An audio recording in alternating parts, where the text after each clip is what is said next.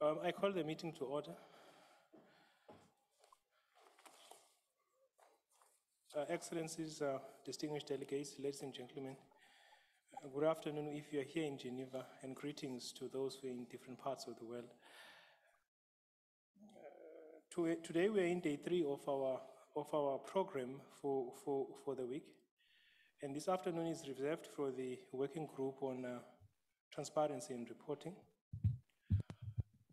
They have an agenda in place that would guide the discussions this afternoon. But before I hand over to the 2 co-chairs of the working group, I would want to just remind you again of the standard working rules for our meeting. Of course, the first one being about interpretation, it remains in place in all languages.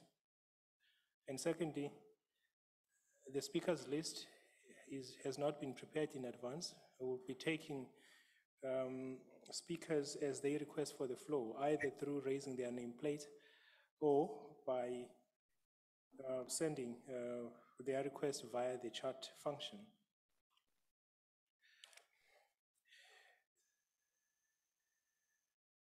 The other interesting announcement to make is that we are, as a secretariat, as we have done in the past,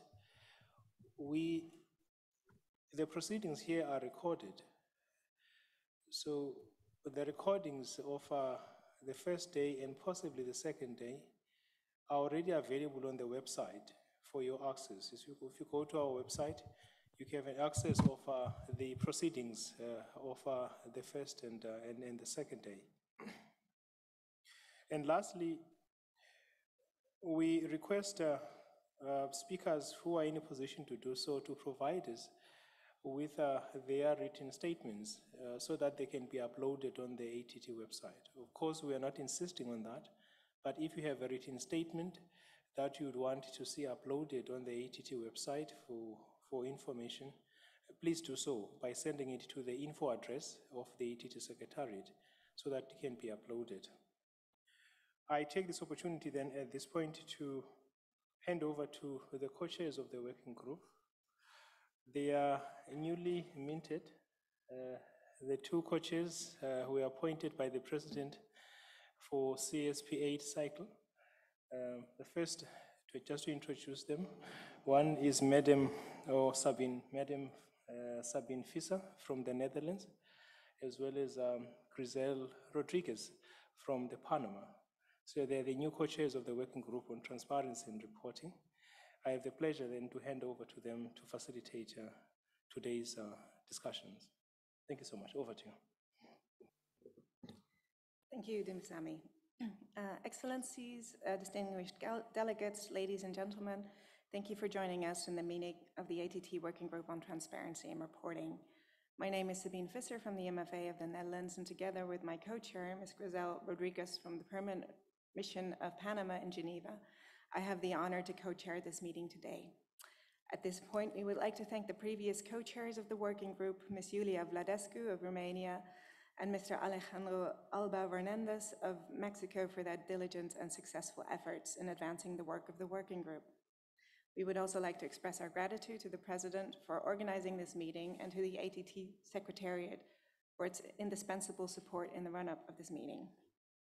We will open the meeting with the adoption of the agenda. The draft annotated agenda was circulated on the 31st of January together with an introductory paper. The co-chairs would like to remind participants that during the CSP7, states parties endorsed a number of standing agenda items and recurring and specific tasks for the working group for the period between CSP7 and CSP8. The standing agenda items that states parties instructed the working group to deal with as a minimum are the following 6 items.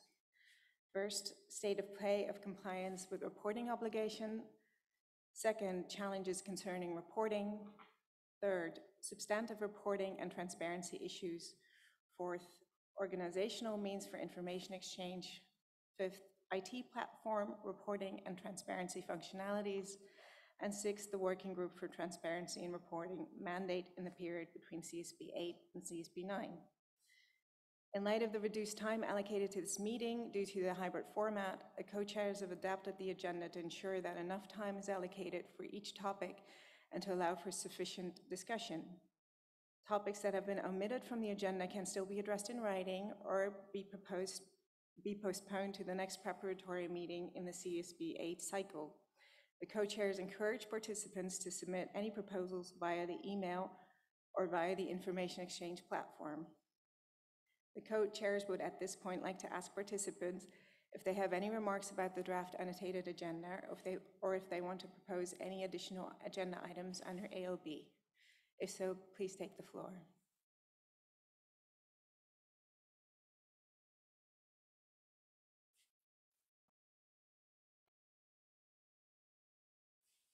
I don't see any delegates asking for the floor. No, then I conclude that the agenda is adopted. We will address the agenda points in the order listed and look forward to a constructive, interactive, and lively debate during the meeting. With that, we move to the first agenda item, the state of play of compliance with reporting obligation. In every meeting, the working group reviews the status of reporting. To this end, the ATT Secretariat will give a presentation with a general overview of the reporting status and of the progress that has been made in comparison to the previous status update. So without further ado, I pass the floor to Ms. Sarah Parker of the ATT Secretariat.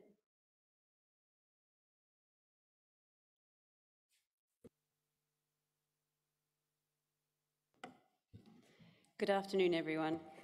Thank you very much to the co-chairs for the invitation to give an overview of the current status of ATT reporting. Can I just grab the clicker before I go any further? Thank you. As you will all recall, Article 13.1 of the treaty requires each state party to submit an initial report on its implementation of the treaty within 1 year of the treaty entering into force. In addition, Article 13.3 requires states parties to submit an annual report on their imports and exports. I'm going to start with initial reports, giving both a global overview as well as a regional breakdown. I will then do the same with annual reports, giving the global picture and, again, a regional breakdown. So starting with initial reports, to date, we have 110 states parties, and all of them should have submitted an initial report by now. That is 100% of states parties. In fact, 84 states parties have done so. So this means that 76% of states parties that were due to report have done so. This means we've received 3 new initial reports since August last year, when I gave an update during the 7th Conference of States Parties.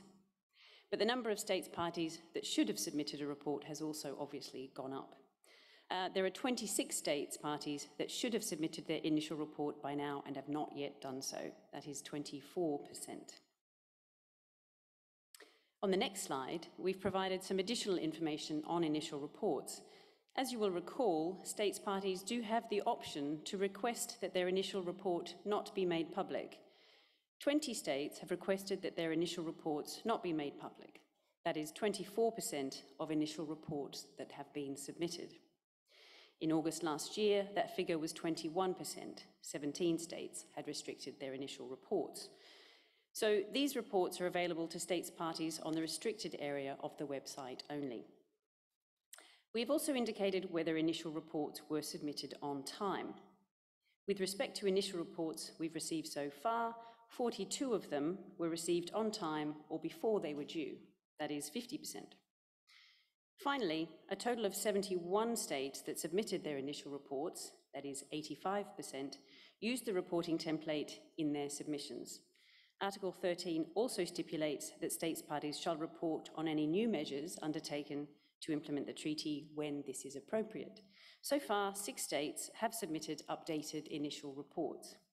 And I'm pleased to report that the state party that submitted an updated initial report most recently, last week in fact, used the revised reporting template that was adopted by CSP7. I'm now going to look at reporting at the regional level. In this slide, we have an overview of participation in the reporting process by region. We based the regional classification on the UN Statistics Division classification system. The green colour, of course, indicates states parties in the region that were due to report and have done so, and the red indicates states parties in the region that were due to submit an initial report, and have not done so. So if we look at Africa at the top, on the top row, we see that there are 14 states parties that should have submitted an initial report and have done so, and there are 14 states parties that should have submitted an initial report by now and have not yet done so. With respect to the Americas, the next row, we see that there are 19 states parties that should have submitted an initial report and have done so, and there are 8 states parties that should have submitted an initial report and have not yet done so, and so on. Moving on now to annual reports. This slide gives us a summary of how many annual reports were due, submitted, not made public, and submitted on time for all of the reporting years so far. So that is 2015 to 2020.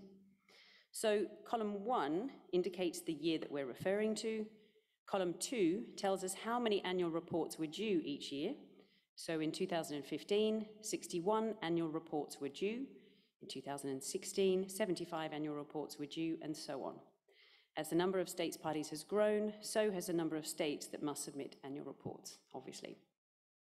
Column 3 tells us how many annual reports were submitted each year in terms of the actual number, as well as the percentage of reports due that year, and this is the figure in brackets. So for 2015, we see that 51 annual reports were submitted, and this was 84% of the annual reports due that year. The fourth column indicates how many states parties submitted a report, even though they were not yet required to do so. These have not been factored into the percentages, but they are just there for your information. Column 5 tells us how many states parties were supposed to submit an annual report in a given year, but did not do so. And column 6 indicates how many states requested their annual report be made available to states parties only. And we can see this has risen from 2 reports in 2015, or 4%, to 19 reports, or 31% in 2020. With respect to timeliness, states parties are due to submit their annual reports by the 31st of May each year. We see a lot of states parties submitting their reports 2 or 3 days after the deadline, so we give a little bit of a grace period here, and we treat anyone who reports within 7 days of the deadline as having submitted on time. And the final column gives an indication of how many states parties submitted their annual reports on time each year. Now, just in terms of the use of the reporting tool, for 2020, 12 states used the online reporting tool to submit their annual report. 6 uploaded their report to the online system, meaning they submitted a PDF of their report and uploaded it to the system, but they didn't use the online tool itself. And 3 submitted their UN Register report, UNROCA. The chart on the next slide gives a summary of how many reports were and were not submitted. So we can conclude or summarize that a higher percentage of states parties fulfilled their obligation to submit annual reports for 2015. But we should also keep in mind, of course, that there were fewer states parties at that time with an obligation to report. And the next slide shows these figures in terms of actual numbers. So you can see from this that more states reported in 2020, there are 61 states, versus 2015, where 51 states reported. But more states were due to report, of course, because there are more states parties to the treaty with a reporting obligation now. Now we're going to take a brief look at annual reporting by region. This chart shows us percentage of states parties in each region that should have submitted annual reports each year and did so, by region and by year. So for instance, the first set of columns shows reporting by states parties in Africa. The dark blue column tells us that 71% of states parties in Africa that should have reported in 2015 did so. The yellow column tells us that 46% did so in 2016. The orange column tells us 29% did in 2017, and so on. And you can see the yearly rates of reporting for each region as you move across the chart. On a final note, we've also prepared a slide that gives an indication of how many states parties have submitted all of the annual reports that they were due to submit over the years. So in this pie chart, the green segment tells us that 55 states parties, which is 52% of states parties due to submit an annual report have submitted an annual report every year that they were supposed to do so. So if they were supposed to have submitted 6 reports by now, they've submitted 6 annual reports. If they were required to have submitted 2 annual reports by now, they've submitted 2, and so on. So they fulfilled all their annual reporting obligations 100% in full. The yellow segment tells us that 20 states parties, or 19% of states due to submit an annual report, submitted at least 1 annual report, but not all of the annual reports that they were required to submit over the years. So maybe they should have submitted 5 annual reports by now, and they've only submitted 3. Or maybe they have submitted, so they have 2 outstanding reports, sorry. And the red segment, finally, tells us that there are 30 states parties, or 29% of states parties due to submit an annual report, that have never submitted an annual report. So maybe they should have submitted 5 by now, or 2, but they have submitted 0. Now, what is the purpose of this analysis? Well, as part of the outreach that the ATT Secretariat intends to take with respect to reporting, we feel that it's important to distinguish between those states parties that have submitted at least some reports that were due and those that have never submitted an annual report. If a state party has managed to submit 1 or 2 annual reports, but not all of them, then you're likely to ask them different questions as to why they've not fulfilled all of their reporting obligations. Or perhaps more importantly, they will probably have different answers to the question, why have you not submitted all of your annual reports? Obviously, at some point, the state had the information and the data required, they had the interagency cooperation needed to prepare and submit a report, or more than 1 report. Maybe it's a single person was in charge and he or she left their post and no one has taken over that task. A state that has never submitted an annual report, though, may be facing very different challenges. Maybe they're not even aware that they have to submit an annual report in the first place. So when we target these different groups to determine why they have not submitted all their annual reports, or any of their annual reports, we will be asking different questions and presumably dealing with different challenges that states parties face. So we've included this slide to illustrate how we plan to approach partial and non-reporting states as part of our outreach to improve reporting. And with that, I thank the co-chairs once again. And of course, as with all the Secretariat's presentations, we will be making these slides available on the website so you can take a longer look. Thank you.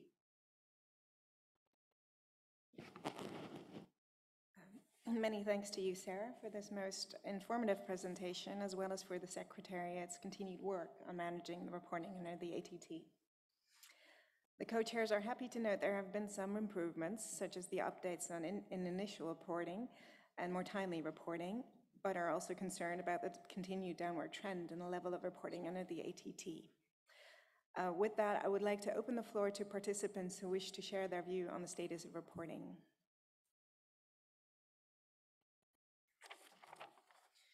I see there has been a request for the floor by Matt for Peace. I give you the floor.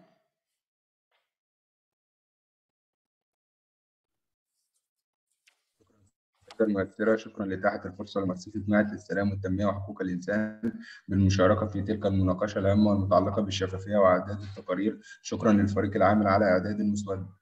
تشعر مؤسسة جمعية بالقلق باستمرار المشاركات القليلة في إعداد التقارير وتقديمها للأمانة العامة، حيث أشار الفريق العامل للمادتين 6 و7 المتعلقة بالأعمال المحظورة والتصدير أن هناك 20 دولة فقط و3 منظمات مجتمع مدني قدموا ملاحظاتهم وتقاريرهم إلى الأمانة وفقا لما هو منشور على موقع الأمانة العامة من بيانات متعلقة بتقديم الدول لتقاريرها السنوية، فالنسبة ضعيفة جدا مقارنة بأعداد الدول المنضمة إلى المعاهدة، حيث بين 2015 إلى 2020 نرى أن نسبة التقارير السنوية المستحقة والمستلمة في تراجع عن السنوات السابقة، وأن هناك تزايد نسبي في التقارير المستحقة ولكن لم يتم استلامها. وأيضا الدول التي لم تقدم تقاريرها منذ 2015 مثل أفغانستان ونيجيريا. لذلك تتساءل مؤسسة جمعية عن السبب الذي لم يجعل الدول في تفاعل مع الأمانة العامة. هل ذلك لأسباب متعلقة بالآلية المتخذة لتقديم التقارير؟ تعتقد مؤسسة جمعية أنه أصبح هناك حاجة لإشراك منظمات المجتمع في عملية إعداد التقارير الوطنية للدول، حيث وفقا لما تم الإشارة إليه مكتب الأمانة العامة حول عملية التصديق وانضمام الدول جديدة إلى معاهدة محفزة لإعادة النظر في الآلية المستخدمة لإعداد التقارير لذلك. وتقترح مؤسسة ناعد أيضا أن يكون هناك آلية استعراض، حيث أن عملية استعراض الدول لملفها الوطني فيما يتعلق بالتزامها بمعاهدة تجارة الأسلحة أصبحت عملية مهمة لتحقيق أهداف المعاهدة، حيث تضمن مراجعة الدول بشكل دوري، وهذا بجانب تشكيل فريق خبراء يقوم بمراجعة التقارير الوطنية المقدمة من قبل الدول في تواريخ محددة. كما نؤكد على ضرورة بناء قدرات المجتمع المدني وتشجيعهم لتقديم تقاريرهم إلى الأمانة العامة، لأن هذا سوف يضمن التنفيذ الفعال للاتفاقية وتحقيق أهدافها. شكرا.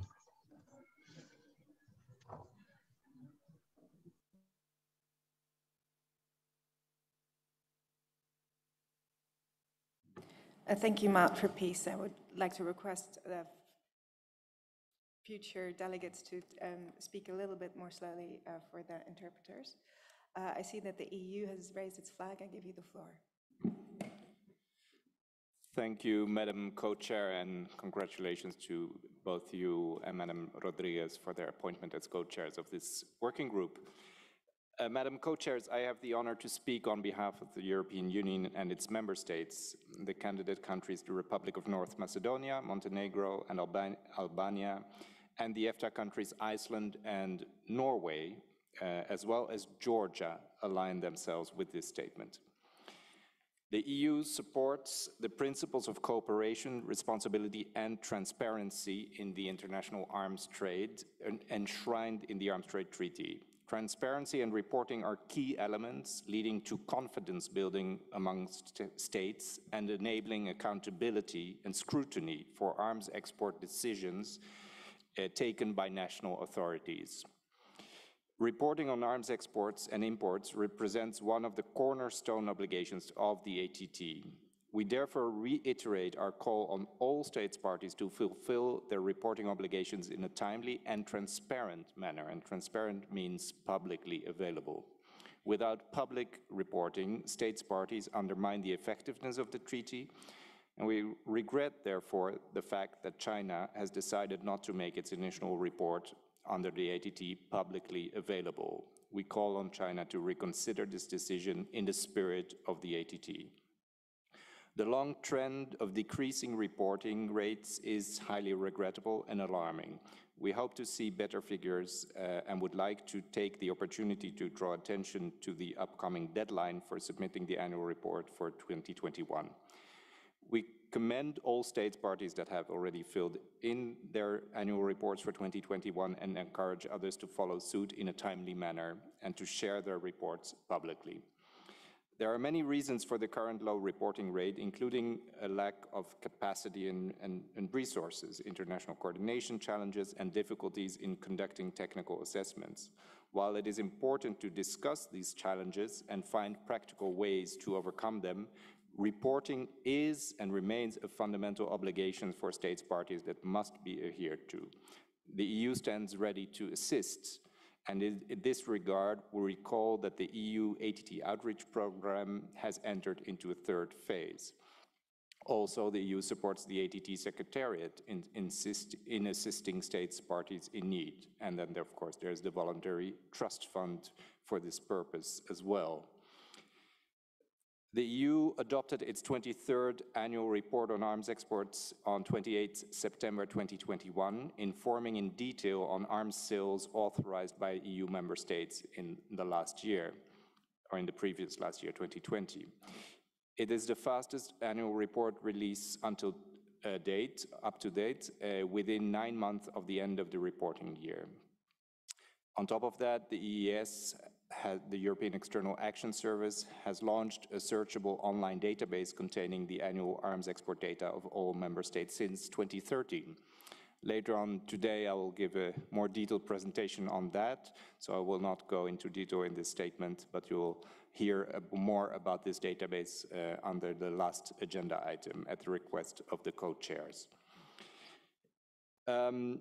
Finally, we reaffirm our commitment to transparency in international arms trade, and in this regard, we have taken a number of concrete measures in order to facilitate correct, coherent, and timely reporting on member states' arms exports.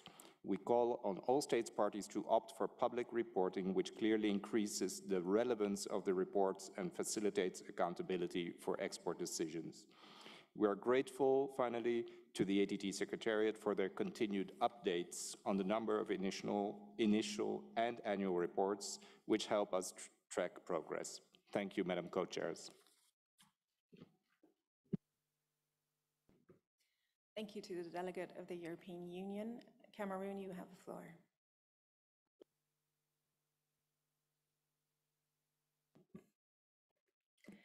Merci de me donner la parole au nom de la délégation du Cameroun. Je saisis cette occasion pour remercier les co-présidentes du groupe de travail sur la transparence et la soumission des rapports pour les efforts consentis. La densité des documents préparés le justifie à suffisance. Je salue également le choix qui a été fait de mettre 2 femmes à la coordination de ce groupe de travail. S'agissant de la question objet des présentes discussions, le Cameroun voudrait relever qu'il accorde une grande importance à la question de la transparence. Il le démontre à travers la soumission régulière de ses rapports. En effet, mon pays a effectivement déposé son rapport initial ainsi que les rapports annuels de 2019 et 2020. Il faut dire que ces 2 rapports annuels ont été déposés en une seule fois au cours de l'année 2021. Lorsqu'on consulte le site du TCA, l'on note uniquement le dépôt du rapport 2020, si je ne me trompe pas.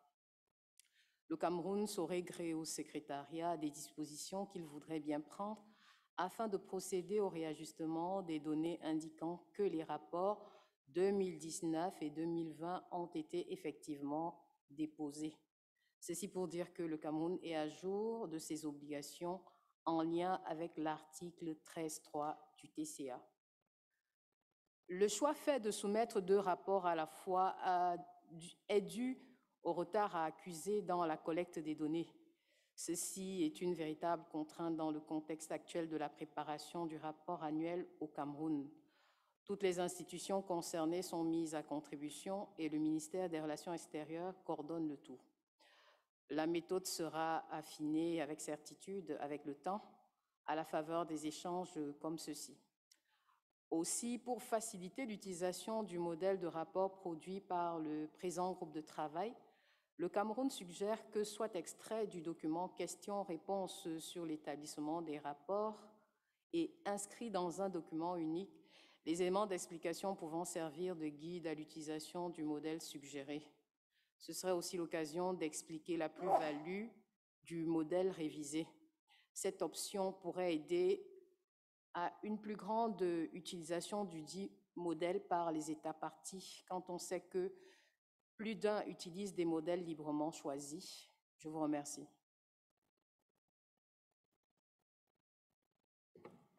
Thank you, Cameroon, for your intervention. We would also like to ask all delegations to send in their submission in writing, if that is possible. The following delegations have asked for the floor: China, Switzerland, and Control Arms. I will give you the floor. China, you have the floor. 完EU 了，谢谢联席主席。借此机会，中方代表团对工作组主席为推进本工作组工作所做努力表示赞赏。中方认为，按时提交履约报告，对于提高武器贸易透明度、增进国家间互信、实现条约宗旨和目标具有重要意义。近年来，中国一直积极向联合国常规武器登记册提交报告，每年按要求提供7大类常规武器转让数据，这些数据在网上都是公开的。中国加入武器贸易条约以后，即着手准备相关履约报告，并于去年10月前按时向秘书处提交了初始报告。今年5月底前，还将向条约秘书处提交首份年度报告。中方注意到，秘书处及时推动完成了报告模板的中文翻译工作，并已上传至条约网站，这为中方协调国内各主管部门和专家起草报告提供了便利，中方对此表示赞赏。中方注意到，条约在提高报告比例和质量方面仍面临挑战，中方愿与各方一道，积极推动各缔约国按时按要求提交报告，切实履行条约义务，同时鼓励各国采用模板提交报告，提高信息透明度，并同各国交流分享经验做法。中方刚刚注意到欧盟的发言，希中方提高报告的透明度。事实上，中方已经按照条约的规定提交了初始报告，这充分体现了中方的透明姿态。所有缔约国，包括所有欧盟成员国，都能看到中方的报告。我想，欧盟应该发挥它的影响力，吸引最大的武器出口国加入条约，而非单独对中方的报告透明度提出所谓的关切。谢谢。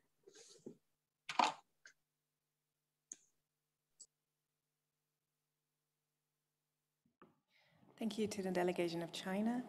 I now hand the floor to Switzerland.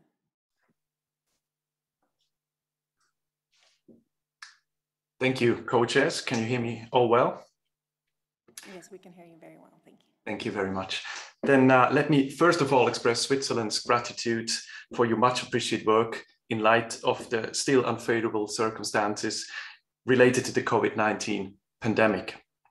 Switzerland strongly encourages state parties to not only submit their reports according to the obligation defined in Article 13 of the treaty, but also to make the reports publicly available and to use the online reporting tool for submitting their reports. This not only improves transparency, but also allows for an easy comparison of the data submitted. Switzerland would like to express its support for the suggested amendments of the frequently asked questions type guidance document on the annual reporting obligations. Thank you.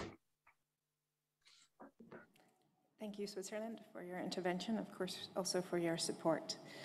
I now give the floor to Control Arms. Good morning. Can you hear me? Yes, we can hear you very well. Thank you, co-chairs. The ATT Monitor, an independent project of Control Arms, would like to commend both the working group co-chairs and the ATT Secretariat on the efforts taken to prepare the introductory paper, including the proposed amendments to the FAQ type guidance document on the annual reporting obligations. The ATT Monitor would also like to commend the working group co-chairs and the ATT Secretariat for continuing to provide resources and guidance on reporting during this intersessional period prior to CSP8, and we welcome the opportunity to exchange views on how gender and transparency can be further included in the work of the working group.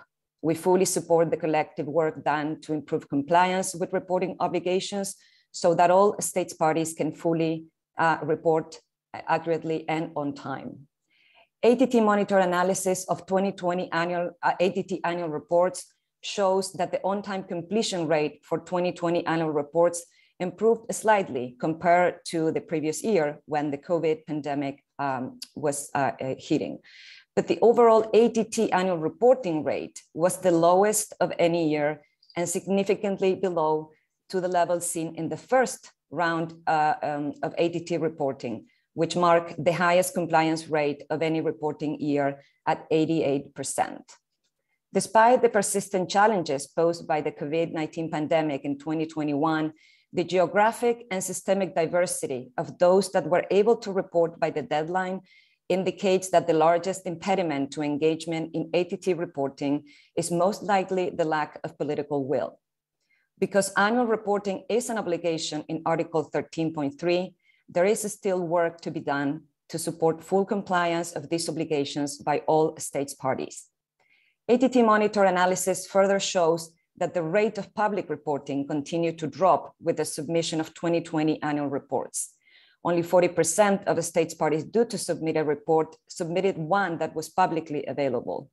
In fact, the percentage of publicly available 2020 annual reports is the lowest since 2015. Private reporting, on the other hand, continued its upward trend. 31% of the total 2020 annual reports submitted were confidential, compared to 23% of 2019 annual reports. As with annual reports, there also remains an upward trend towards private reporting for initial reports, as 20% of all submitted initial reports are confidential, as the ATT Secretariat just showed. In 2021, 5 states parties were due to submit their initial reports, but only one did it, and it kept it private. Also of great concern is the low number of states parties who have submitted updates to their initial reports. To date, as the ATT Secretariat just updated, only 6 states parties have provided such updates. The ATT Monitor supports the European Union's call for transparency in reporting. We look to states such as those that are permanent members of the UN Security Council and states parties to the ATT to demonstrate leadership in implementing the principles of transparency. Thank you, co-chairs.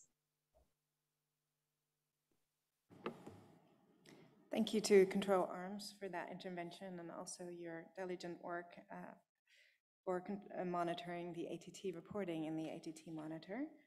I'm just going to request whether there are any more requests for the floor. I see that France has requested the floor. France, you have the floor. Je vous remercie et bonjour à tous. Bonjour et merci mesdames les coprésidentes. Mon intervention va couvrir plusieurs points de l'ordre du jour, mais je me permets dans un souci d'économie de temps de la prononcer en une fois si vous me le permettez. Je voudrais tout d'abord, mesdames les coprésidentes, vous remercier pour les différentes propositions formulées dans le document qui a été transmis en amont de cette session du groupe de travail. Nous attachons une grande importance au respect de nos obligations au titre de l'article 13 et transmettons chaque année un rapport sur nos exportations et importations d'armes classiques entrant dans le champ d'application de ce traité. Ce rapport complète les autres rapports qui sont transmis par ailleurs par la France sur ces transferts d'armement dans le cadre des exercices de transparence auxquels nous participons tant au niveau international que multilatéral, régional et national. Nous rappelons que ces différents rapports sont accessibles en ligne et peuvent être consultés par toutes les parties intéressées, qu'il s'agisse de représentants de la société civile ou d'États tiers. Nous appelons tous les États parties à se conformer à leurs obligations au titre du traité sur le commerce des armes et nous les encourageons à rendre publics leurs rapports. Comme nous avons déjà eu l'occasion de le dire, nous nous félicitons de la mise en place du Forum sur l'échange d'informations dans la lutte contre le détournement, qui constitue un outil à la fois utile et pertinent pour lutter contre le détournement d'armes classiques. Et nous espérons que la prochaine réunion du DIEF pourra se tenir prochainement. Le document de questions-réponses élaboré dans le cadre de ce groupe de travail est un outil tout particulièrement utile pour appuyer les États dans l'élaboration de leurs rapports annuels et nous souscrivons aux amendements que vous proposez. Nous remercions également le secrétariat pour sa proposition à laquelle nous souscrivons, visant à développer une base de données permettant d'effectuer des recherches sur les informations communiquées par les États dans leurs rapports nationaux. Nous souhaiterions toutefois rappeler que la mise en œuvre de ce projet ne devra pas conduire à imposer aux États parties l'utilisation des modèles de rapports agréés lors des précédentes conférences des États parties. Nous serions par ailleurs intéressés par toute information complémentaire relative à ce projet, notamment aux coûts induits, aux modalités pratiques de mise en œuvre, mais également aux informations qui seront rendues accessibles. Sur ce dernier point, il s'agit plus particulièrement d'identifier comment cette base de données s'inscrirait en complément de celle développée dans le cadre du registre des Nations Unies sur les armes classiques. Enfin, permettez-moi simplement de rappeler le plein soutien de la France à vos efforts et je vous remercie, Madame les coprésidentes.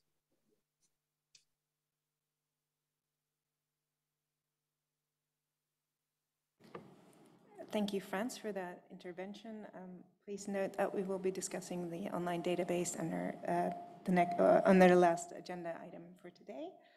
I see that Costa Rica and Germany have asked for the floor. I give the floor to Costa Rica.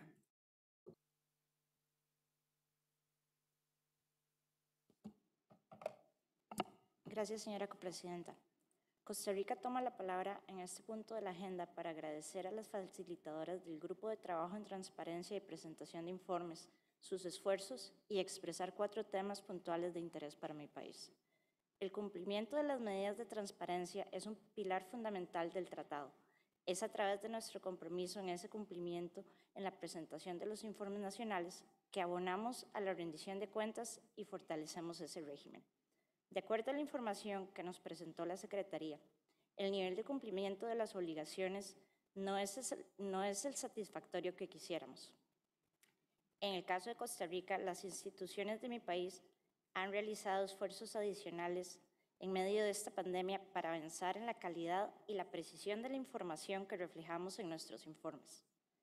En ese sentido, y ante los desafíos que hemos enfrentado en la homologación de categorías y clasificaciones entre las dependencias de la Dirección de Armamento, del Ministerio de Seguridad y el Servicio Nacional de Aduanas, solicitamos el año pasado, en el marco del proyecto de promoción del Tratado de la Unión Europea, un taller con expertos para la preparación del informe anual, que esperamos concluir y presentar en las próximas semanas.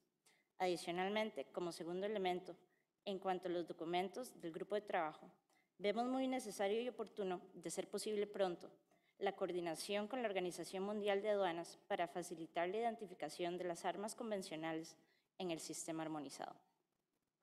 Otro elemento importante que debe ser analizado en aras de promover una mayor transparencia es el aumento en el índice de la presentación de informes privados. Esta práctica representa un reto adicional para identificar efectivamente las deficiencias y las necesidades de los diferentes actores, partes del ciclo de las armas pequeñas y ligeras. Mi país se une al llamado para evitar esta práctica. Finalmente, Costa Rica celebra el esfuerzo del actual grupo de trabajo por evidenciar la correlación del tráfico ilícito y el desvío de armas y los índices de violencia armada, especialmente la violencia de género, por lo que aplaudimos el enfoque de género que están explorando como parte de la elaboración de herramientas de reporte más holísticas y transparentes. Cuentan con el respaldo de Costa Rica en estos esfuerzos. Muchas gracias. Thank you to the delegate of Costa Rica for that support and also for sharing your national developments. That's very useful. I now give the floor to Germany. Thank you, Madam Co-Chair. Germany believes that reporting is a very important tool to provide the transparency the ATT aims for. Civil society can give important additional input on ATT reporting. The Stimson Center and CPRI have proven this in several projects funded by Germany in the past. However, Germany has the impression that new candidates to the ATT might be put off by reporting obligations. Furthermore, the complexities in reporting might even factor into the slowing down of universalization. Therefore, Germany believes the exchange of good practices and assistance with reporting, for example, through the Voluntary Trust Fund, to be essential. At the same time, Germany believes the possibility of authorizing the United Nations Office for Disarmament to use relevant information as a basis for the report to the United Register on Conventional Arms to be part of the solution to reporting problems which some state parties or signatory states might have. We hope that the peer-to-peer support amongst states parties can be taken up again, despite the restrictions imposed by the pandemic. Germany supports this idea. Thank you, co-chairs. Thank you, Germany, for that intervention. I now hand the floor to Mexico.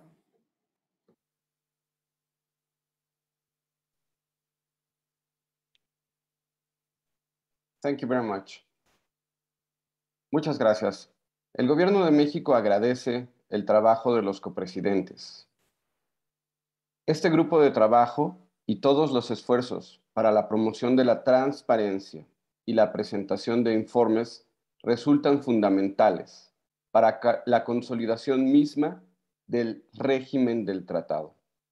Estos esfuerzos para el Gobierno de México pueden ser vistos incluso como un asunto transversal a todos nuestros trabajos.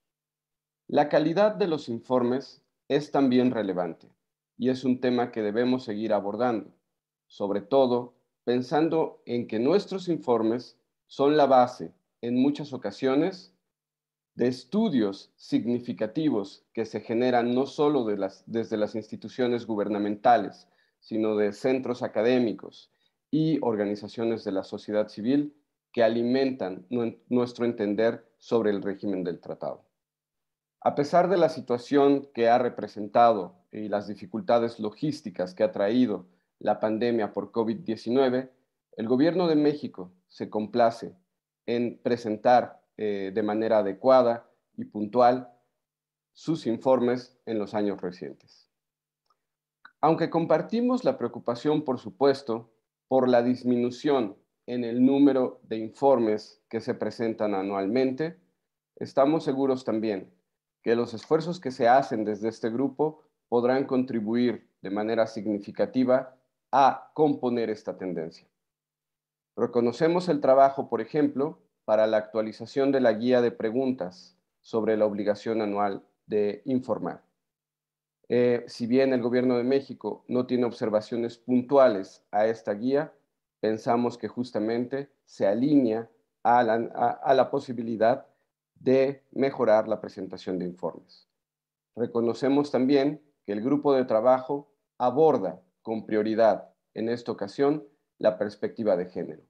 Un asunto acordado desde hace al menos 2 conferencias de Estados parte que hoy resulta prioritario aludir en nuestros trabajos en el grupo. Alentamos el uso de los formularios para los informes iniciales y anuales, justamente bajo esta misma línea, endosados en nuestra conferencia de Estados parte 7, en la CSP8. Y alentamos igualmente a todos los Estados parte, a todos aquellos actores interesados en los trabajos de transparencia y presentación de informes, a avanzar los esfuerzos para no duplicar esfuerzos en la presentación de informes con otros procesos, tratados y obligaciones que se desprenden de foros internacionales. Evitar esta duplicación de esfuerzos y encontrar las sinergias adecuadas para la presentación de informes contribuirá igualmente a mejorar esta tendencia. Gracias.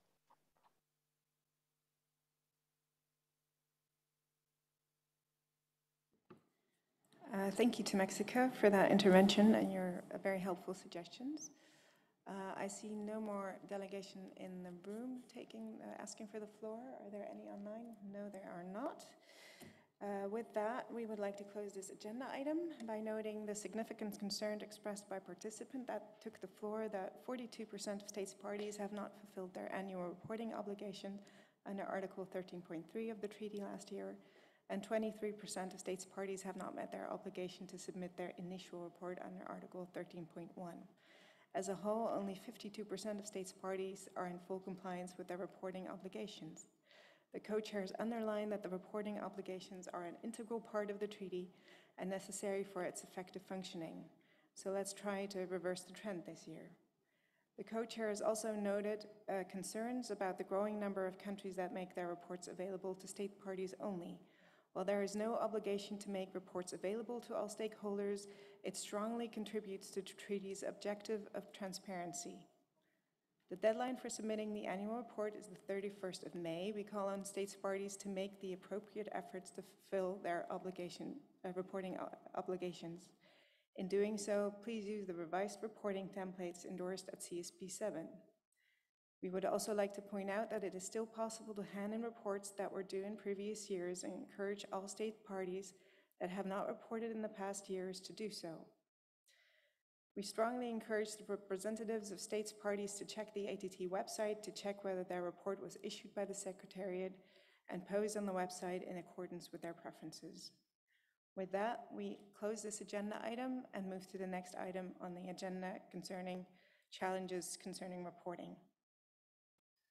As noted in the agenda and the introductory paper, it is the co-chair's intention to address 3 of the 6 tasks under this agenda item during this session and to address the remaining 3 tasks during future meetings.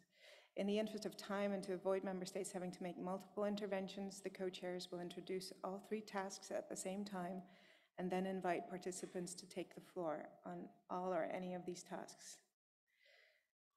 Under the first recurring task, working group participants have the opportunity to share any challenges they are facing in submitting timely and accurate initial and annual reports.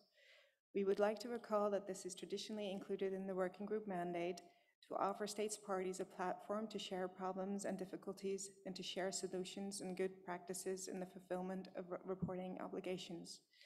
And as we just saw in the previous agenda item, there are problems and difficulties in reporting. So please share with us both your problems and as well as good practices to address these issues. The second recurring task under this agenda item concerns the outreach strategy on reporting. As you will recall, CSP8 established the mandate for presidents of Conference of State Parties for bilateral contacts with states parties that are in arrears with their reporting obligations.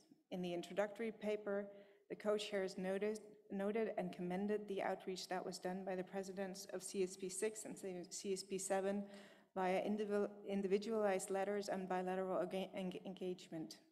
We will follow up with the Secretariat on these activities and will report back in due course. We would also like to invite participants of the working group to continue looking for ways and mechanisms to improve the reporting under the ATT and call on states parties, civil society, and regional organizations to brief the working group on initiatives focused on enhancing compliance with reporting obligations. The co-chairs would also like to point to the assistant measures that are in place for supporting implementation of the treaty, including its reporting obligations, such as the Voluntary Trust Fund. The VTF can be a clear catalyst in improving reporting practices as was shared by one state party during the preparatory cycle of CSP8. We encourage beneficiaries of the VTF and other assistance mechanisms to keep reporting on their experiences and progress. Now I would like to hand over the reins to Grizel to cover the last task under this agenda item, which is the frequently asked type guidance documents on the annual reporting obligations. Muchas gracias, Sabine. Como todos saben, esta es una de las tareas recurrentes bajo este tema de la agenda. Tal vez recuerden que el documento de orientación tipo Preguntas frecuentes sobre la obligación de presentar informes anuales fue endosado por los Estados partes en la Conferencia de Estados partes 3 y actualizado en la 5ª Conferencia de Estados partes con un número de enmiendas que eran necesarias para reflejar la introducción de la herramienta de presentación de informes en línea. El año pasado, la 7ª Conferencia de Estados partes endosó la plantilla actualizada de presentación de informes anuales a ser utilizada por los Estados partes en el cumplimiento de sus obligaciones de conformidad con el artículo 13.3 del Tratado sobre el Comercio de Armas. A la luz de este desarrollo, las copresidentas revisaron el documento de orientación tipo Preguntas frecuentes y, con el respaldo de la Secretaría del ATT, hemos preparado un proyecto de modificaciones sugeridas para el documento para reflejar la plantilla revisada. Pueden encontrar estas propuestas en el anexo A de nuestro documento introductorio. En esta etapa me gustaría ceder la palabra a la señora Sarah Parker de la Secretaría del ATT para que brinde una descripción general de los cambios sugeridos. Sara, por favor.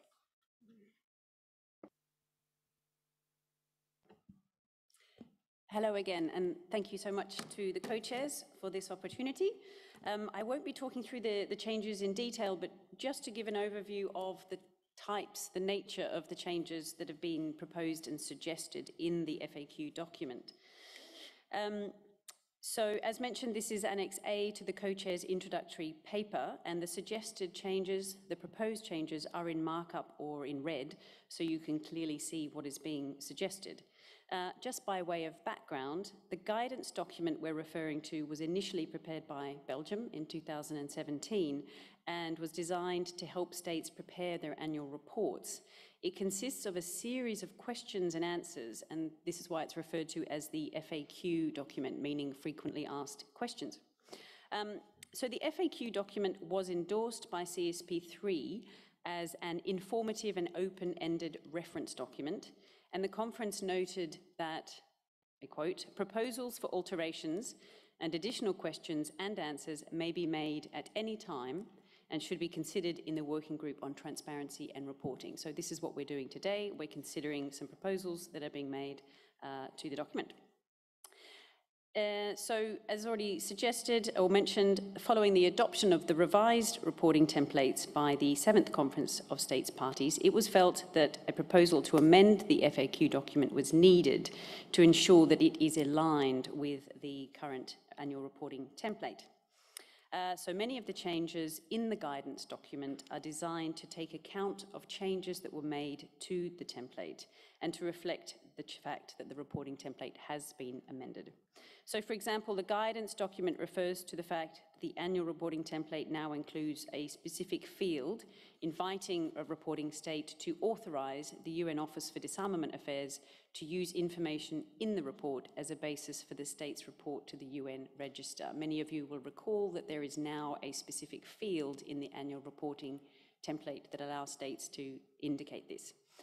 Also on the cover page of the annual reporting template, the date for submission has been changed to the date of the report because they are often not the same. The date that the state prepares the report is not always the date that it submits the report.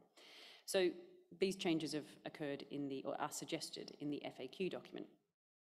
Furthermore, there is a suggestion to remove the references to voluntary and mandatory questions and other elements to reflect the removal of this terminology from the annual reporting template.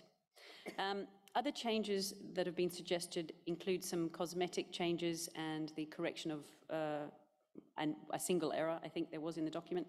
So, for example, the suggestion is made to change the reference from ATT reporting template to annual reporting template, because, of course, we must not forget there is also an initial reporting template. This change makes it clear that the document is referring to the annual reporting template. It's possibly not needed given the title of the document, but it will just remind the user that that's the template we're referring to. We've also suggested changing Secretariat to ATT Secretariat. Why? Simply for continuity with other documents which are part of the process. We prefer the reference to ATT Secretariat in full. In terms of an error, as I mentioned, the original response to question 20 indicated that there's a column in the annual reporting template dedicated to intermediate location, where a reporting state can indicate where there is an intermediate location. But in fact, although this column does appear in the UN Register template, it wasn't in the annual reporting template. So we've suggested amending this and inviting states instead to include information on the intermediate location in the remarks column, comments column. Finally, we have suggested making some amendments that give a bit more information on how the online reporting platform works, as well as how the Secretariat records the submission of reports and how it uses that information to generate reports on the status of reporting. As I mentioned, all of these changes are marked up in red for ease of reference. And I think consideration of this document is quite timely, given that your next annual report is due on the 31st of May 2022. So it's a good opportunity to familiarize yourselves with the FAQ guidance document and the reporting template itself. Thank you so much. Quisiera agradecer a la Secretaría del ATT por su presentación detallada. Espero que esto haya proporcionado más claridad sobre la razón de ser de cada una de estas enmiendas propuestas. Ahora, me gustaría recordar a los participantes que el documento de orientación tipo preguntas frecuentes requiere que las propuestas de reformas y las preguntas y respuestas adicionales sean consideradas en este grupo de trabajo. En nuestro documento introductorio, las copresidentas invitamos a los participantes a revisar las enmiendas sugeridas en el anexo A y enviar cualquier comentario o propuesta adicional de reformas y preguntas adicionales, ya sea a las copresidentas y a la Secretaría del ATT, o a través de la plataforma de intercambio de información, a más tardar 10 días antes de nuestra reunión. En este punto, quisiera informarles que las copresidentas no recibieron comentarios o propuestas específicas sobre este documento a través de los canales de comunicación indicados. Me gustaría dar la palabra a los participantes que deseen compartir sus puntos de vista sobre el proyecto de enmiendas sugeridas al documento presentados por las copresidentas y los otros temas bajo este punto de la agenda. Tomamos nota que algunas delegaciones ya se refirieron a esta cuestión en el punto de agenda anterior, pero invitamos a aquellos que no lo hayan hecho a que aprovechen esta oportunidad. Con ello le doy la palabra a Matt for Peace. Tiene usted la palabra.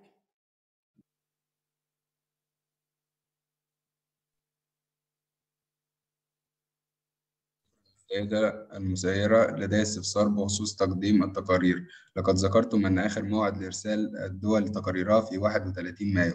هل متاح لمنظمات المجتمع المدني أن تقدم تقارير موازية لتقارير الدول وترسلها للأمانة العامة قبل 31 مايو؟ شكراً.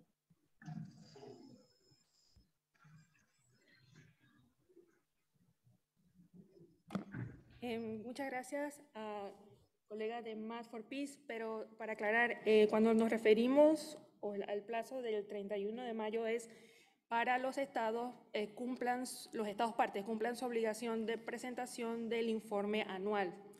No sé si con esto se aclara la duda. Es para el cumplimiento de la obligación en virtud del artículo 13 del Tratado sobre Comercio de Armas. Espero que esto aclare la duda y si no, igual estamos con los canales abiertos a seguir aclarando cualquier otra duda adicional. El siguiente orador en mi lista es Japón. Tiene la palabra Japón. Gracias.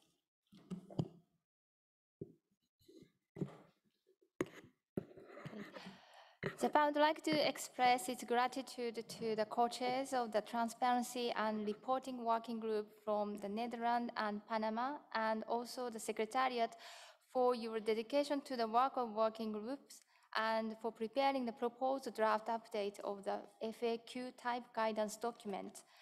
Japan attaches great importance to transparency in the arms trade. As outlined in Article 13 of the treaty, reporting is a fundamental obligation and an important tool for ensuring that transparency. Japan has fulfilled its reporting obligation since joining the treaty, and past 3 years, we have submitted our annual reports by using the online reporting tools. While Japan shares a concern of the low rate of the compliance with the reporting obligations, we also understand the challenges and difficulties that the state party face for submitting their report in a timely and accurate manner. In this connection, Japan welcomes the ongoing EU project to provide capacity building support to the ATT national points of contact, including fulfilling the reporting requirement. We also thank the Secretariat for organizing an online meeting among national point of contacts on Monday, 14th February, as a part of EU project. It was a valuable opportunity to share and understand the challenges facing each state in fulfilling their ATT obligations, including reporting. Regarding the updated FAQ type guidance document, Japan would like to make a preliminary comments on the section 2 on page 4. We see the first paragraph A, article 13.3, contains additional text in the lead between the article text of the treaty. To avoid misunderstanding, as this is not a text found in the treaty, we believe that this additional text should be in a separate paragraph or section. Lastly, transparency is a key purpose of the ATT, and it serves to build confidence among states as well as to promote international and regional peace and security. Japan would like to encourage all the state parties to submit both in their initial and annual reports in a timely manner. Thank you, co-chairs. Y muchas gracias Japón y también agradecemos los comentarios específicos que ha proporcionado sobre las propuestas de enmienda. Vamos a analizarlo y lo consideraremos para la próxima reunión del grupo de trabajo. Ahora quisiera cederle la palabra a Sudáfrica. Sudáfrica tiene la palabra.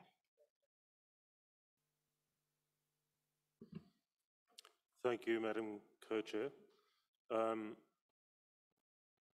I wish to congratulate you on the manner in which you're conducting, you and your co-chair conducting this meeting thus far. I waited until this agenda item just to go back quickly to agenda item 1. South Africa's annual report has been late for the last 2 years. And that is as a result of an internal discussion that we have. The reports have been completed. It's just the manner in which we wish to package the final document. So it's not a lack of political will by any means.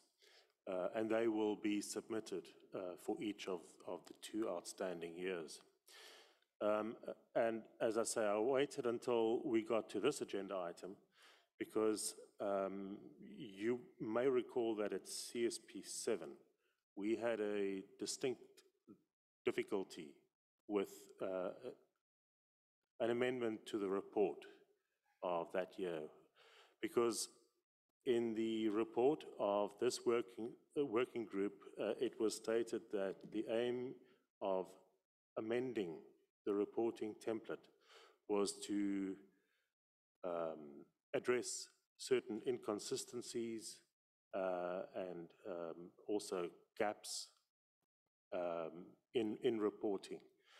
Now, the amendment that was proposed did not fall under any of those categories. It was a very intrusive, in our reading, very intrusive proposed amendment, which is very sensitive. And that is of disclosure of denials. And all states do deny certain transfers. And it's our sovereign right to do so. And it's not for public debate. It can harm bilateral relations quite severely. So we did make an interpretative statement, and that was annexed to the report of CSP7. It's there on the website. Now, I think that we should approach with this issue of amending the templates with a certain degree of caution. It is always tempting to see how you can reinvent the wheel. My experience is that it's not very helpful. I don't mind looking at, as Sarah introduced, certain window dressing, should we call it, amendments to the template. That's fine. But we should be very cautious how we move on this issue on substantive issues. Many of us in this room also deal with the Mine Ban Treaty. Now, there we tinkered around with the template for years, and it was amended and amended, and what did we end up with? We ended up with a guide. There's no template anymore, there's a guide. So do we want to set this thing and put it to bed? Or do we want to end up where we did with the Mine Ban Treaty, in having a carte blanche, you can submit whatever you want to. So, you know, it's always very tempting to get into this particular field of looking at dotting I's and crossing T's, but that's not what we're here for. We need to be very cautious as a final point that there's a certain element in our work that relates to universalization. And if it appears to those outside the convention that we keep shifting the goalposts with this, they're going to turn around and say, you know, where are you heading with this thing? You know, this looks all the more complicated. And we would just stay outside this treaty. So I hope that that kind of clarifies where we stand as South Africa on this matter. I thank you, Madam Co-Chair. Muchísimas gracias a la distinguida delegación de Sudáfrica y tomamos nota, obviamente, de la posición de su país, todo el proceso de la adopción de los formatos para la presentación de informes, pero solamente para también brindarle más información. Obviamente este ejercicio que estamos haciendo en este momento es un poco de seguimiento a las decisiones que fueron adoptadas en la última conferencia de Estados partes. Y es la primera vez que se está generando un debate sobre los cambios que se están introduciendo en el documento sobre preguntas frecuentes. Y precisamente estos son los espacios para no solamente manifestar apoyo, hacer propuestas de modificación, pero también cualquier duda o reservas que se tengan. Es importante hacerlo para tomarlo en cuenta para las próximas reuniones y cómo vamos a ir reflejando este documento más adelante. Y que nos mantenemos obviamente a la disposición para continuar este diálogo aquí en el marco del grupo de trabajo y también bilateralmente. Con esto paso la palabra a Bélgica. Bélgica tiene la palabra.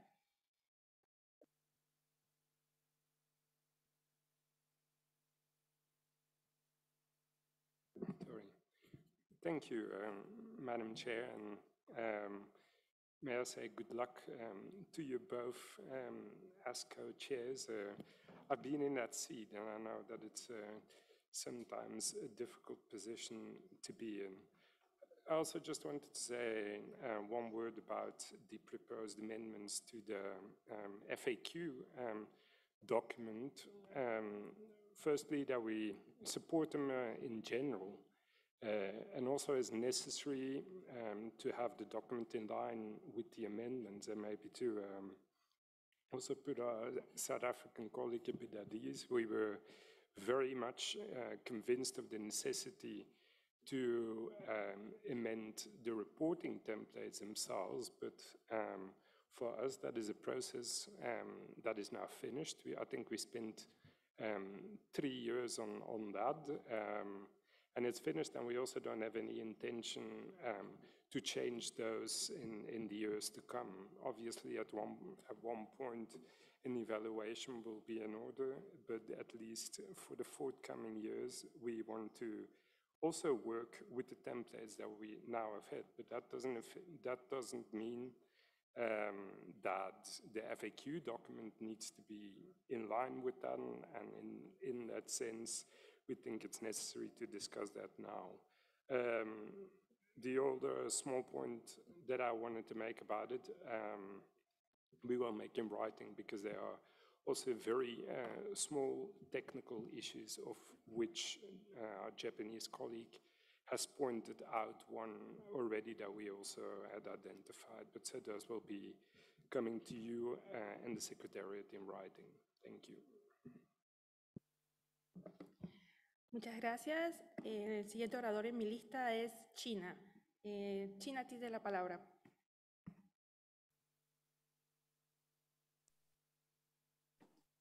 谢谢联席主席给中方代表再次发言的机会。刚才一些代表的发言啊很有启发性。中方呢目前也正在准备首份年度报告。中方也注意到啊，这个我们的这个年度报告的模板啊，相比较联合国常规武器登记册的模板啊，要复杂得多。我想呢，这某种程度上呢，可能不利于我们去统筹准备提交给登记册和提交给 ATT 秘书处的年度报告。我们还注意到去年缔约国会通过的新的这个模板啊，提到了这个年度报告是不是应该对公众公开？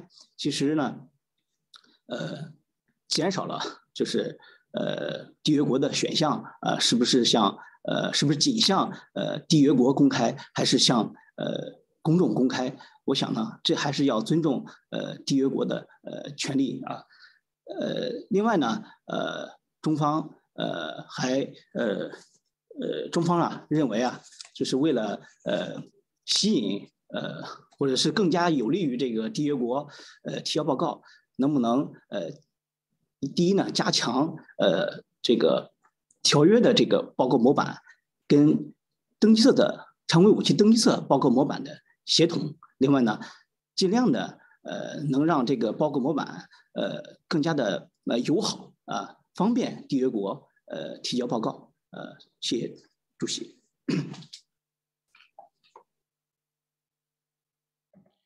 Muchas gracias. Ahora le cedo la palabra a Argentina.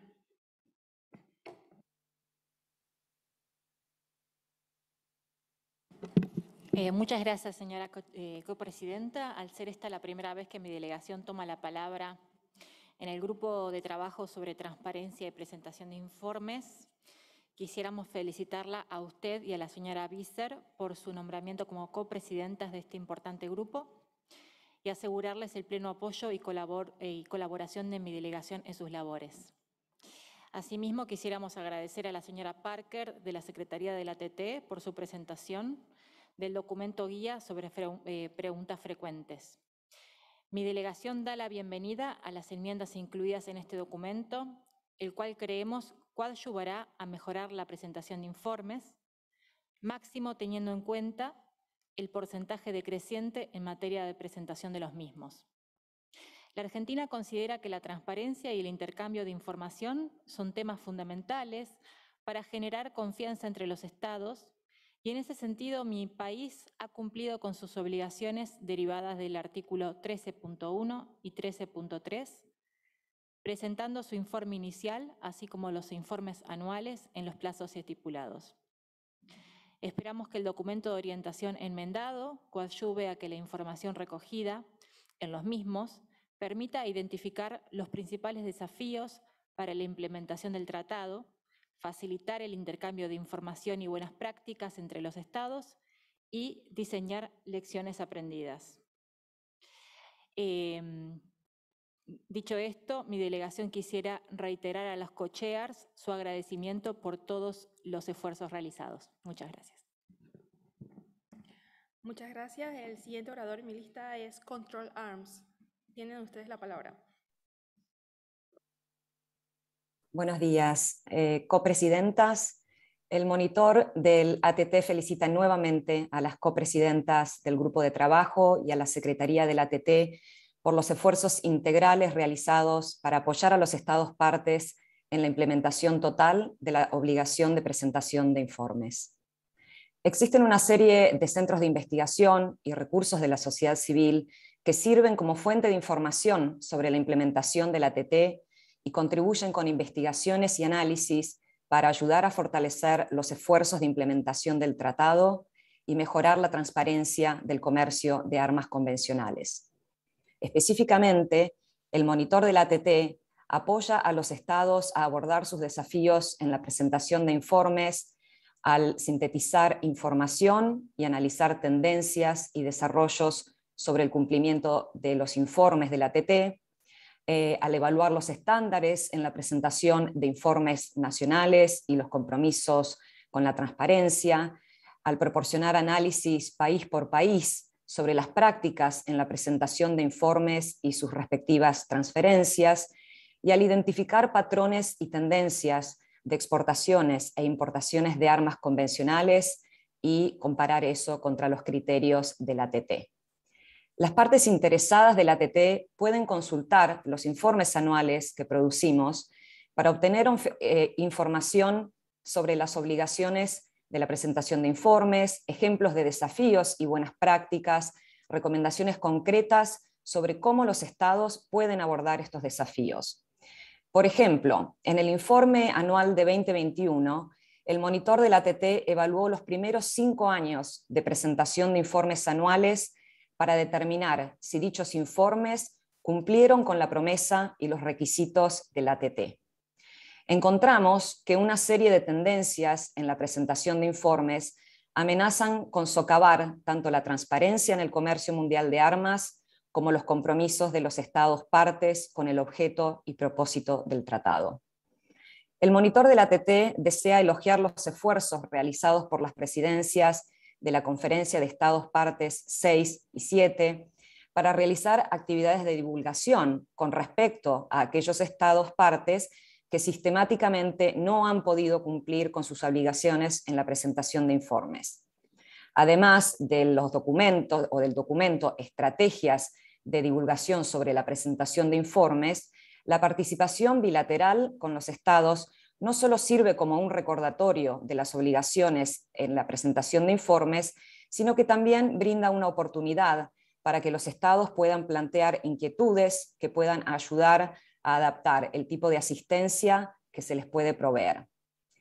También acogemos con beneplácito el seguimiento de la Secretaría del ATT de las cartas individualizadas enviadas por el presidente de la Conferencia de Estados Partes 7 y felicitamos a todos los Estados partes que presentaron informes iniciales y anuales en respuestas a estas cartas. Muchas gracias.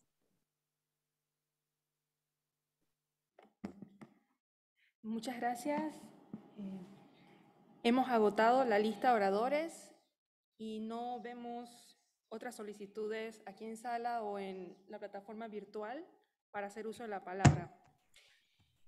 En nombre de las copresidentas, deseo agradecerles a todos por el fructífero debate y los valiosos aportes, incluyendo las actualizaciones sobre los esfuerzos de divulgación, así como el amplio apoyo a las enmiendas sugeridas, incluso las propuestas específicas y observaciones de reservas. Con respecto a las preguntas, bueno, por el momento no hemos recibido ni una pregunta particular ni solicitud de aclaración, pero de haberlo y si ustedes tienen a bien también presentar comentarios adicionales o propuestas concretas sobre estos documentos, los invitamos a compartirlos con nosotras por escrito o a través de la plataforma de intercambio de información. Con esto concluimos nuestra consideración de este tema de la agenda y pasaremos al tema 3 de la agenda sobre informes de carácter sustantivo y cuestiones de transparencia. Como se señaló en la agenda y el documento introductorio, la intención de las copresidentas es abordar 2 de las 4 tareas bajo este tema de la agenda durante esta sesión y abordar las restantes durante las futuras reuniones. Conscientes de las limitaciones de tiempo, las copresidentas presentaremos las 2 tareas una tras otras y luego invitaremos a los participantes a tomar la palabra sobre cualquiera o todas de estas tareas. Como ustedes recordarán, la 5ª Conferencia de Estados Partes examinó diferentes aspectos de género y cuestiones relacionadas con la violencia de género en el contexto del ATT y decidió que para aumentar la comprensión del impacto de género de la violencia armada en el contexto del ATT, se alentara a todos los presidentes de los grupos de trabajo y facilitadores a considerar los aspectos de género en sus sesiones. Esta decisión se encuentra reflejada en el párrafo 22.b.1. Además, los Estados partes acordaron revisar los avances en materia de género y violencia de género de forma continua.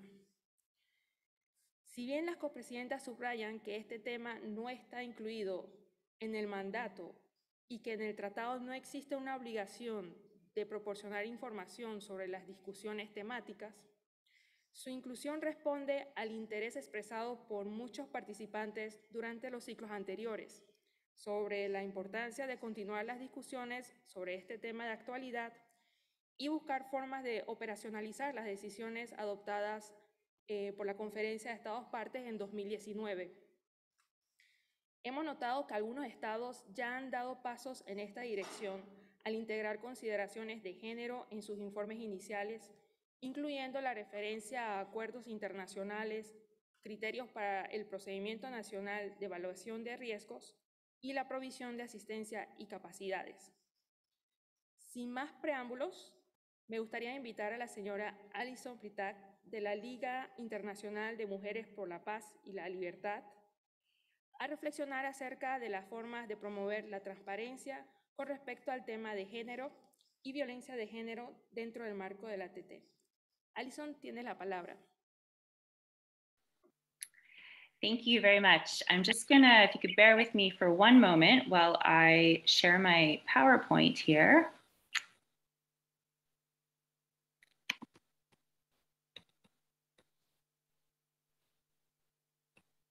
All right. I think we may have to pass on that actually, and I will just dive in. First, just to say, it's very nice to be with you all today virtually. I wish that I could be there in person, and to offer our thanks to the co-chairs of this working group for inviting WILP to share a few thoughts and words on the subject of gender and reporting. We appreciate both the space to share some of our ideas with you, but also that you've made space for this subject on the working group's agenda. And today I'm going to focus on why to consider gender in the context of ATT reporting, but also some ideas for how that could be done. And then I'm just going to wind up my presentation by talking a little bit about the experience of reporting on gender in the context of the Program of Action on Small Arms and Light Weapons. So to get us started, why should we think about gender and reporting? Well, first and foremost, let us recall that Article 7.4 is a legally binding provision within the treaty. It is not an optional part of the risk assessment process. In fact, the desire to prevent GBV through the ATT risk assessment process is quite clear in the treaty's text. And it's important to remember within the arms control community that this obligation corresponds with other frameworks like the Women, Peace and Security Agenda, various human rights conventions that most, if not all, ATT states parties have endorsed. However, what we have learned over time is that how states parties assess for the risk of gender-based violence varies quite a lot. Some include it within their general human rights risk assessment. Others have made it more prominent within their corresponding national policies and legislation. Some states have expressed concern about time constraints, information constraints that prevent them from maybe digging a little bit deeper or knowing which resources to consult. And so the term gender-based violence may also not yet be as widely fully or understood by those making the risk assessments, despite how much those of us attending these meetings have talked about it. And I offer these observations based on my experience over the last several years in joining different training and capacity building activities that Control Arms, the Stimson Center, the Center for Feminist Foreign Policy have organized, from the research of WILP's own national sections, in listening to your statements and reading your submissions, in particular to the WGETI, and also in reading various publications and resources on this topic. So from where WILP sits, what is very much bound up in the why to report on gender and GBV is this very direct treaty obligation in 7.4, but also because reporting on its implementation will lead to the kind of information sharing that can thus improve everyone's implementation of this part of the treaty. And then a second part of the why is that there is a chronic and well-established problem of underreporting of gender-based violence in all countries and societies worldwide. There's also a lack of sex and gender disaggregated information. Doing more to report on gender-based violence and Article 7.4 implementation, it's not going to solve this problem entirely, but it is a step in the right direction. It will help to make gender-based violence less of an invisible problem and more visible. It will keep it at the fore of our work, improve transparency and information sharing, and contribute to the wider body of available information. So changing now to the how can we do this, I'm really going to throw a range of ideas out there. They're going to encompass both reporting on implementation of 7.4, but also some ideas for informal sharing and activities that relate to these topics, some of which touch on other of the CSP5 outcomes. And they're very much ideas and possibilities. All would benefit from more discussion and development. This is very much today just a starting point. And the most obvious starting point, of course, is to look at the ATT voluntary reporting templates as updated in 2021. And in particular, the initial report template does include a question found in section 3E, asking if national risk assessment procedures include all of the criteria described in Article 7.1a and b and Article 7.4. And while the question has the same yes or no format as the rest of the template, there is the encouragement to provide further information or elaborate more if no was the answer.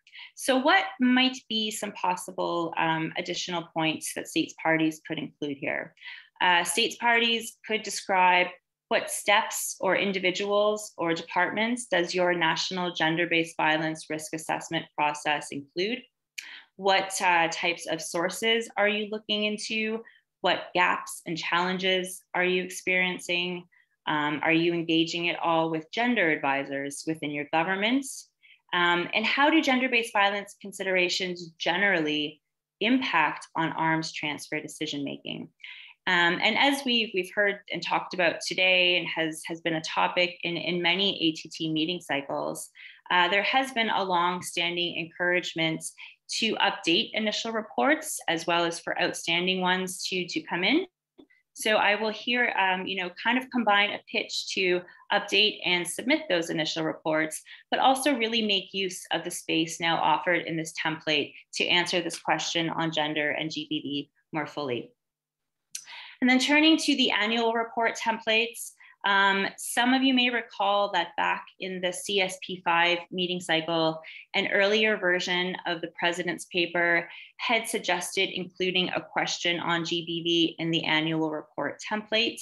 That did not happen then, and some have noted that the more quantitative format of this template could make gender reporting more challenging. Back in 2019, Wilkes and a few others suggested the possibility that the question could sort of be framed around asking if transfers are being denied because of GBV concerns. And I think this speaks to one of the biggest questions about the treaty's overall impact, is if some of the harms that it was designed to prevent are in fact being prevented. And even if the details of that denial cannot be disclosed, starting to see if GBV has been grounds for a denial is important and useful for our collective work in this area. Now, the templates are, of course, voluntary. It's useful and important that states use them in order to have consistency of information and for analytical purposes. But I think we could also consider that if the current form may not serve the scope or scale of information that could be shared on gender or GBV, we might want to, as the ATT community, start thinking about the possibility of attachments or an annex document that could capture relevant information, or how we can make use of other informal mechanisms like the ATT BAP, civil society reporting, as we've heard about today. And I think that there's also here a lot of scope to think about other informal channels of dialogue and exchange rather than thinking of reporting solely as the submission of reports. And this is really a great way to try to pick up on other of the CSP5 outcomes that are maybe less centrally focused on Article 7.4.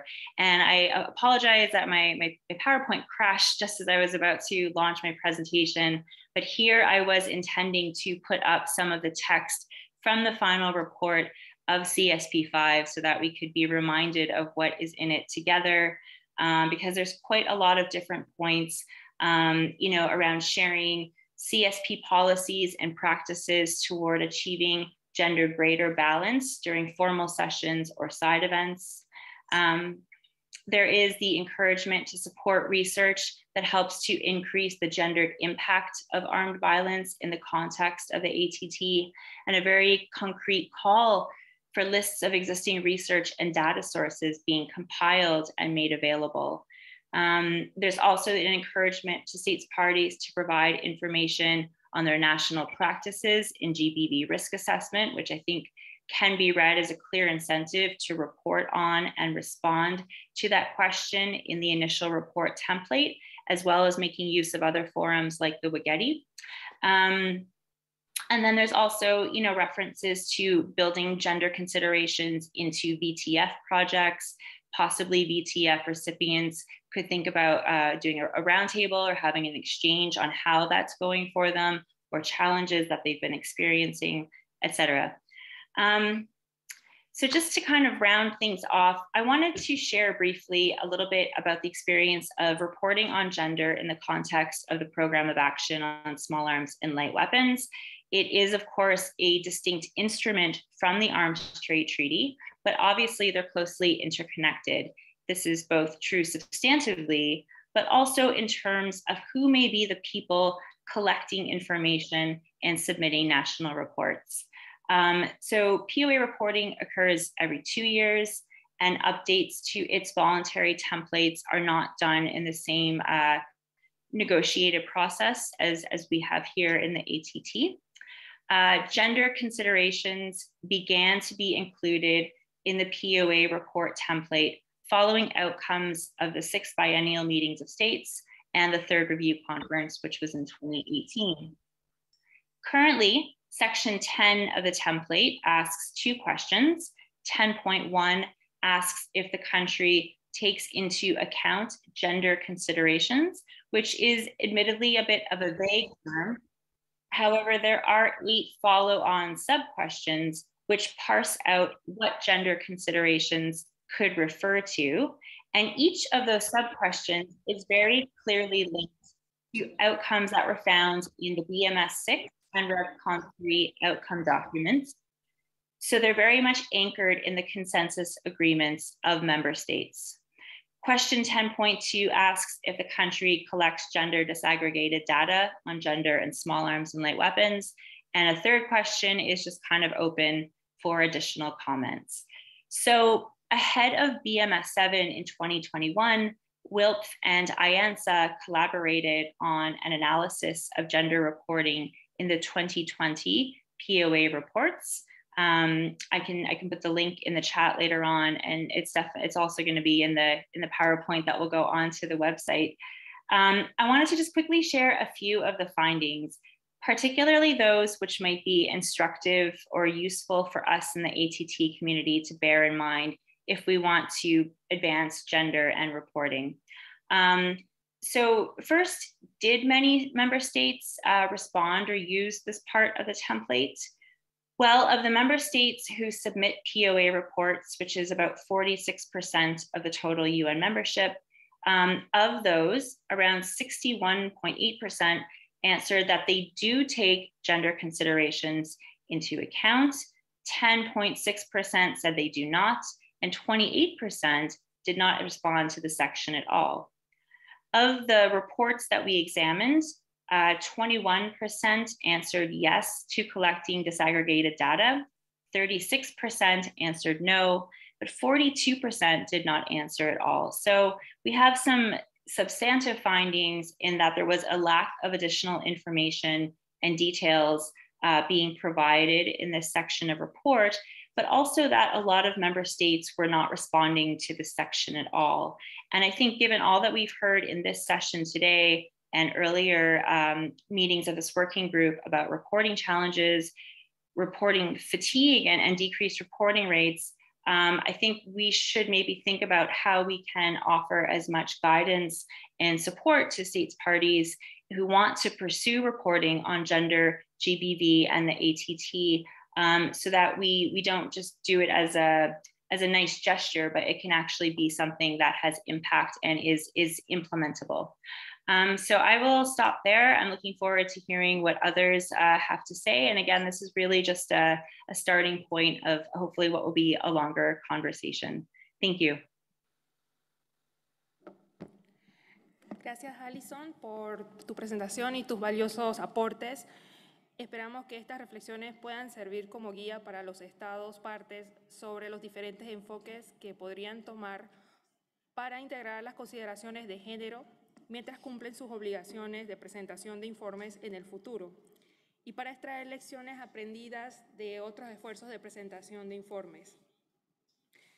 Como mencionamos, vamos a ir por todos los subpuntos de agenda y luego abriremos el piso para las delegaciones que quieran hacer uso de la palabra.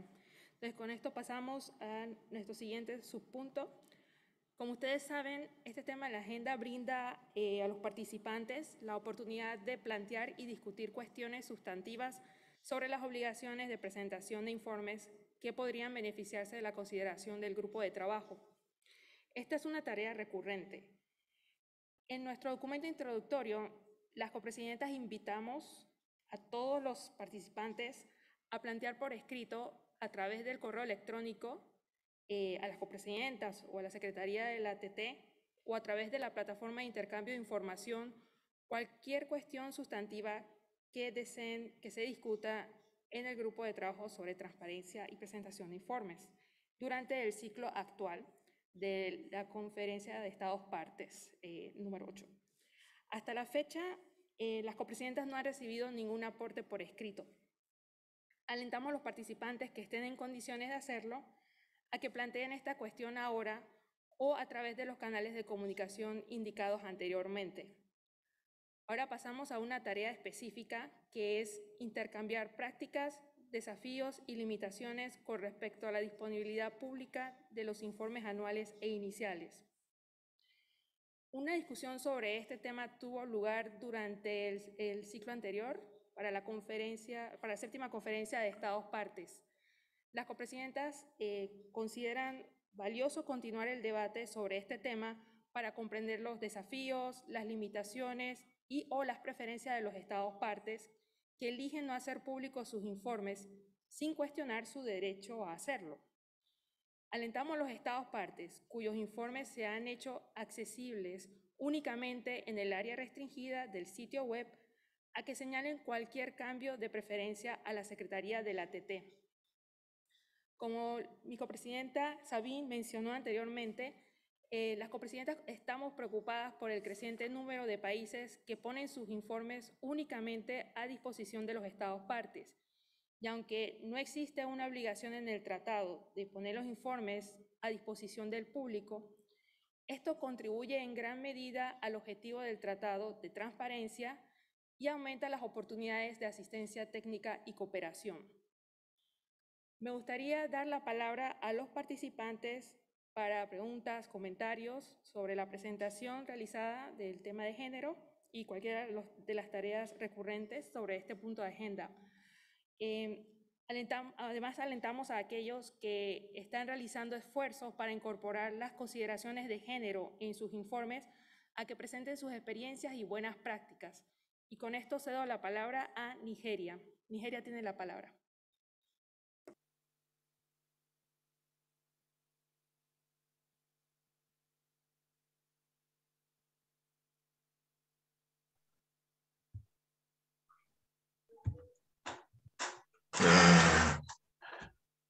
Thank you, Madam Chair, for giving Nigeria the floor. Being my delegation's first time of taking the floor, permit me to congratulate you on your position as co-chairs of this working group. Co-chairs, my delegation wishes to make a few comments in national capacity on transparency reporting. Kindly pardon our late inputs as we were experiencing some technical difficulties earlier. Co-chairs, at the outset, my delegation wishes to register its approval for the amendments made to the recently circulated FAQ document. We prioritize transparency reporting as a key element for information gathering and means of evaluating states' fulfillment of their reporting obligations to the ATT. As such, Nigeria recently submitted its annual import-export report for 2021, having previously sought a submission extension deadline in 2021. My delegation would like to reiterate its support for the ATT and will continue to ensure compliance to ATT reporting obligations and policies. Finally, Nigeria looks forward to engaging with the new FAQ document to guide its future reporting obligations. I thank you, co-chairs. Muchas gracias a Nigeria por sus comentarios y ahora le cedo la palabra a la representación del Estado de Palestina. At the outset, the State of Palestine would like to extend its gratitude to the co-chairs of the Working Group on Transparency and Reporting from the Netherlands and Panama, and to the Secretariat for all your efforts in ensuring the success of this constructive dialogue. In reference to this item, the substantive reporting and transparency issues, the State of Palestine reiterates that annual reports are one of the main methods of transparency and building confidence at our disposal. Reporting on implementation should reflect accurate and comprehensive data, as well as compliance, inconsistencies, and gaps. So reporting the total number of each weapon type without stating final exporting or importing countries will not be sufficient to determine compliance. Thank you.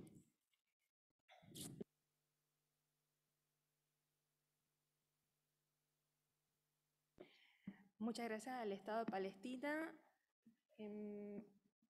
Por el momento no vemos ni una otra solicitud. Bueno, vemos que la delegación de Argentina ha solicitado la palabra. Tiene la palabra Argentina. Sí, muchas gracias, señora copresidenta. Mi delegación quisiera agradecer a la Liga Internacional de Mujeres por la Paz y la Libertad por su detallada presentación. Es sabido que para la Argentina la temática de género reviste un valor fundamental y así lo ha expuesto en diversos foros internacionales, además de su práctica a nivel nacional. Consideramos que se debe continuar trabajando en la creación de indicadores y recopilación de información a nivel nacional sobre género y violencia de género, así como en su oportuna publicación antes del 31 de mayo de cada año. Fecha límite para la presentación de los informes anuales de conformidad con el artículo 13 del tratado. Contar con esta información puede ser una base sólida para dar una discusión sobre la posible inclusión de una categoría específica y voluntaria sobre género y violencia basada en género en los informes. Por lo pronto, la Argentina se encuentra lista para compartir con otras delegaciones y partes interesadas información adicional sobre los resultados de los estudios nacionales sobre uso de armas de fuego y femicidios. Finalmente, mi delegación quisiera reiterar su agradecimiento a la señora Alison Pitlack por su excelente presentación y su apoyo a los incansables esfuerzos de la WILF en la promoción de la agenda de género, no solo en el ámbito de la ATT, sino también en otros foros sobre control de armamentos, así como de desarme y no proliferación. Muchas gracias.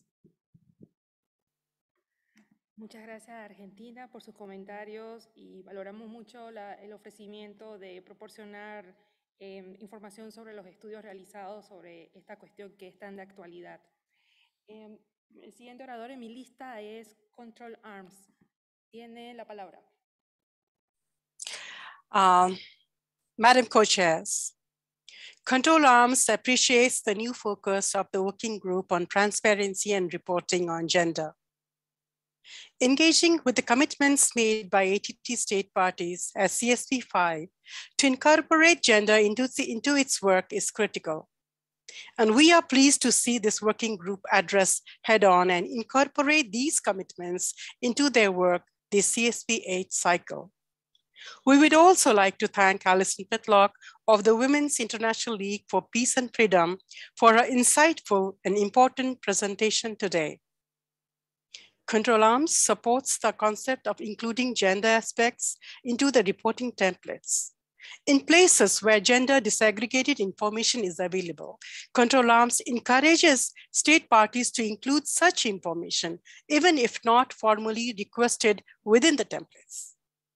to initiate and maintain active engagement with the specific commitments state parties made on gender at CSP8 more broadly, control arms with support from Canada and in close cooperation with WILF and other partners is currently developing a methodology to monitor the progress of the ATT CSP and its state parties, both individually and collectively, in meeting the CSP8 gender commitments. In the coming months, we'll be engaging with a variety of ATT stakeholders to collect input on the proposed methodology before we finalize and introduce the project and its results at CSP8 this August. We look forward to engaging with all who would like to input into this project, and we thank you in advance for sharing your time and expertise. Thank you, Madam Co-Chairs. Muchas gracias. Creo que ahora sí hemos agotado nuestra lista de oradores. No veo aquí en sala ni una solicitud de palabra, ni tampoco en la sala virtual. En ese caso, deseo agradecer a la Liga Internacional de Mujeres por la Paz y la Libertad y a todos los participantes que tomaron la palabra para este diálogo provechoso. Las copresidentas deliberarán sobre cómo llevar más allá de este tema e informarán al respecto en su debido tiempo. Invitamos a todos los estados partes a reflexionar sobre las cuestiones planteadas y a explorar formas y opciones para incluir consideraciones de género en sus informes del ATT. Con esto concluimos la consideración del tema 3 de la agenda. Pasamos ahora al tema 4 de la agenda relacionado con los medios institucionales para el intercambio de información. Comencemos con nuestra primera tarea recurrente que ofrece a los participantes la oportunidad de proponer y debatir sobre mecanismos, procesos o formatos estructurados que faciliten los intercambios de información que son requeridos o alentados por el tratado, tanto en el plano normativo como en el plano operativo. Dado que el número de usuarios que han solicitado acceso a la plataforma de intercambio de información sigue siendo bastante limitado, las copresidentas alientan encarecidamente a los estados partes y estados signatarios que se registren en línea para acceder al área restringida del sitio web de la ATT y para acceder a la plataforma informática. Además, las copresidentas recuerdan que los intercambios a través del portal de intercambio de información son uno de los niveles predefinidos en el enfoque de 3 niveles para compartir información sobre desvíos que fue endosado por los estados partes en la 4ª conferencia de estados partes, junto con las discusiones en el grupo de trabajo sobre implementación efectiva del tratado y el foro de intercambio de información sobre desvíos, aprobado por la 6ª conferencia de estados partes. En el documento introductorio, las copresidentas acogen favorablemente cualquier propuesta por escrito, por correo electrónico a las copresidentas y a la Secretaría del ATT o a través de la plataforma de intercambio de información, así como propuestas orales durante la reunión de hoy. Tenemos que informarles que a la fecha no hemos recibido propuestas por escrito. Con respecto a nuestra segunda tarea recurrente sobre el enfoque de 3 niveles para compartir información sobre desvíos, me gustaría invitar al señor Tom Nish, presidente del Foro de Intercambio de Información sobre Desvíos, para que brinde una actualización sobre la organización de la primera reunión del foro. Tom tiene la palabra.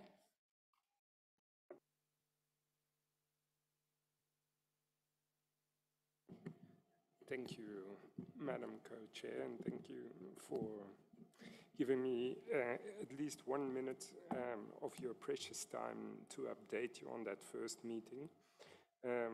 Unfortunately, at this moment in time, I cannot say for sure when we will have the first inaugural meeting of the Diversion Information Exchange Forum. I was thinking just now, I feel a bit like a chair with no table to sit up, because I became the chair of the forum already last year, and it wasn't possible to hold a meeting, and I also wrote that in a short report, which was also mentioned in the final report of CSP7, the fact that we considered that the DEEF meetings need to be held in person and allow broad participation of states, parties, and signatories.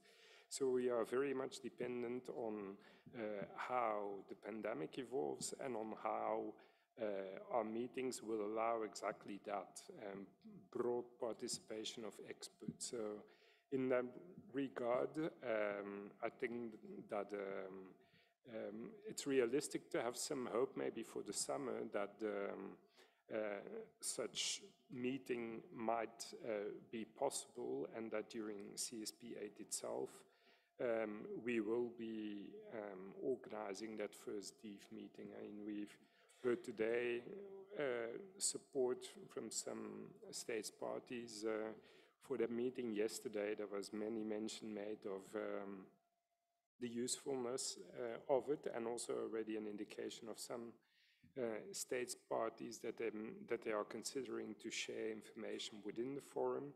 So I truly hope that that will be possible during CSP8, and I can only encourage states parties again now, and I will do so also in the coming months, to prepare themselves to do so, hopefully at CSP8. So I don't know whether by the April meeting I will be able to say something more about that, but that is the status of it now. Thank you. Muchas gracias, Tom, por esta actualización, y es muy cierto que todo depende de cómo evolucione la situación sanitaria, pero esperemos que finalmente este año podamos celebrar la primera reunión del Foro de Intercambio de Información sobre Desvío, y que la misma se pueda realizar obviamente en formato presencial, que sería lo más cómodo también para todas las delegaciones que estarán participando en ese intercambio. Dicho esto, doy la palabra a los participantes que deseen intervenir, y voy a referirme a la lista de oradores. Si hay alguna no veo solicitud en sala, no sé si... No hay solicitud de la palabra para este punto de la agenda. En ese caso, bueno, Bélgica. Le cedemos la palabra a Bélgica. So, sorry, and thank you. Yeah, I didn't really want to combine the two in one intervention. I just wanted to say one word about the information exchange portal, which has not really kicked off yet in the use. And in that regard, I remember that last year we discussed a little bit already, also with the facilitators in the implementation working group, about the fact that an information exchange portal could be useful for facilitators and co-chairs to prepare working group meetings, and potentially also to have some intersessional exchanges with states. But it seems like that is an idea that is hard to turn into practice. So I think maybe we should reflect a little bit on why that is, and to what extent any changes could be made to the portal in order to facilitate that kind of exchanges. That is maybe a reflection that we can have towards the April meeting of the working group. It's just a suggestion. Thank you. Muchas gracias. No vemos ninguna otra solicitud. En ese caso, bueno, agradecer pues a todos su atención durante la presentación de este punto de agenda, y con ello concluimos nuestra consideración de este punto de agenda. Y ahora me gustaría pasarle las riendas a mi copresidenta Sabine para que dirija nuestros debates sobre los dos últimos puntos de la agenda.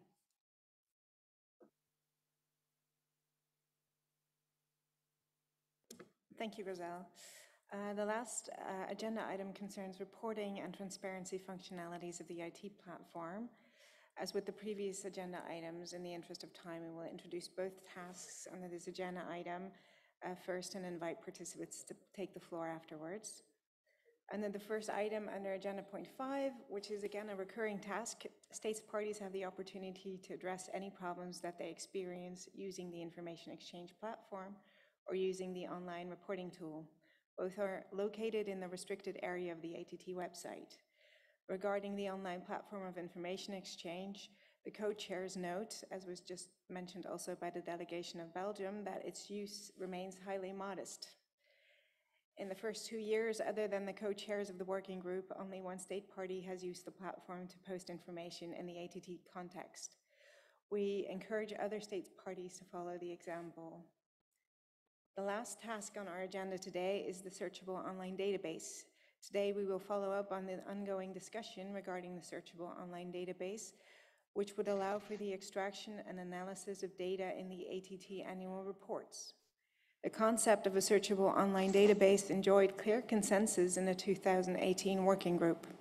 The co-chairs are interested in taking this idea forward, though we recognize that the establishment of the database requires a long-term approach with careful consideration to stakeholders' expectations and of course to the cost and benefits of investing in such an instrument. To this end, the co-chairs recall that during the preparatory meeting of the CSP7, the ATT Secretariat presented a background paper with questions aimed at ascertaining what stakeholders want and expect from an online searchable database. This paper is included in Annex C of the introductory paper to the April meeting of last year. It is important to obtain the parameters and desired features of the online tool in order to obtain cost estimates and take the discussion forward. It is also important to establish a shared vision of a database so that no one is surprised or disappointed with the outcome. So far, there has been limited response to the paper. In order to enhance the engagement and thinking on this topic, the co-chairs have invited the European External Action Service to present the EU COARM online database created in 2020 in order to inform the discussion with a real-life example of a searchable online database. The idea is not to make a carbon copy in the ATT context. That would not be possible. The idea is to provide some ideas and inspiration regarding the possibilities and limitations of a searchable online database in the ATT context, and thereby furthering the discussion. So without further ado, I would like to invite Mr. Aaron Nagan from the European External Action Service to give a presentation. I will ask you for some patience because Mr. Nagan has to set up his presentation.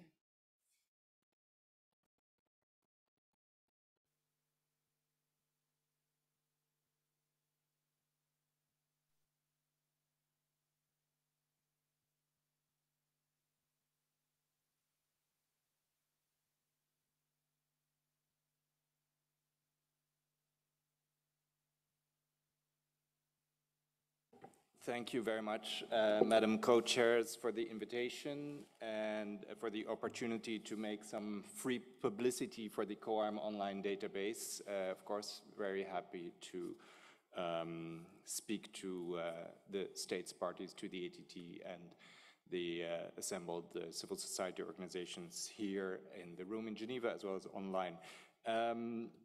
Before going to the database itself, let me see, yes, oh, that was one too many.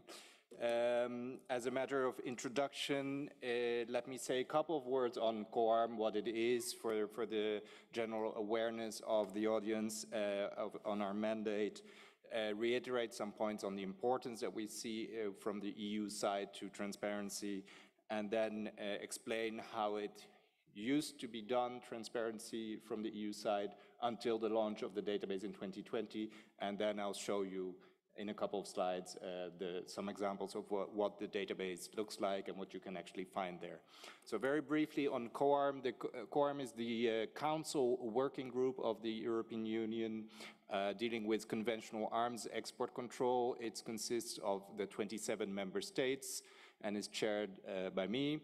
It meets once a month in Brussels, and its aim is the implementation of the common position on arms export control of the EU, which is legally binding upon EU member states.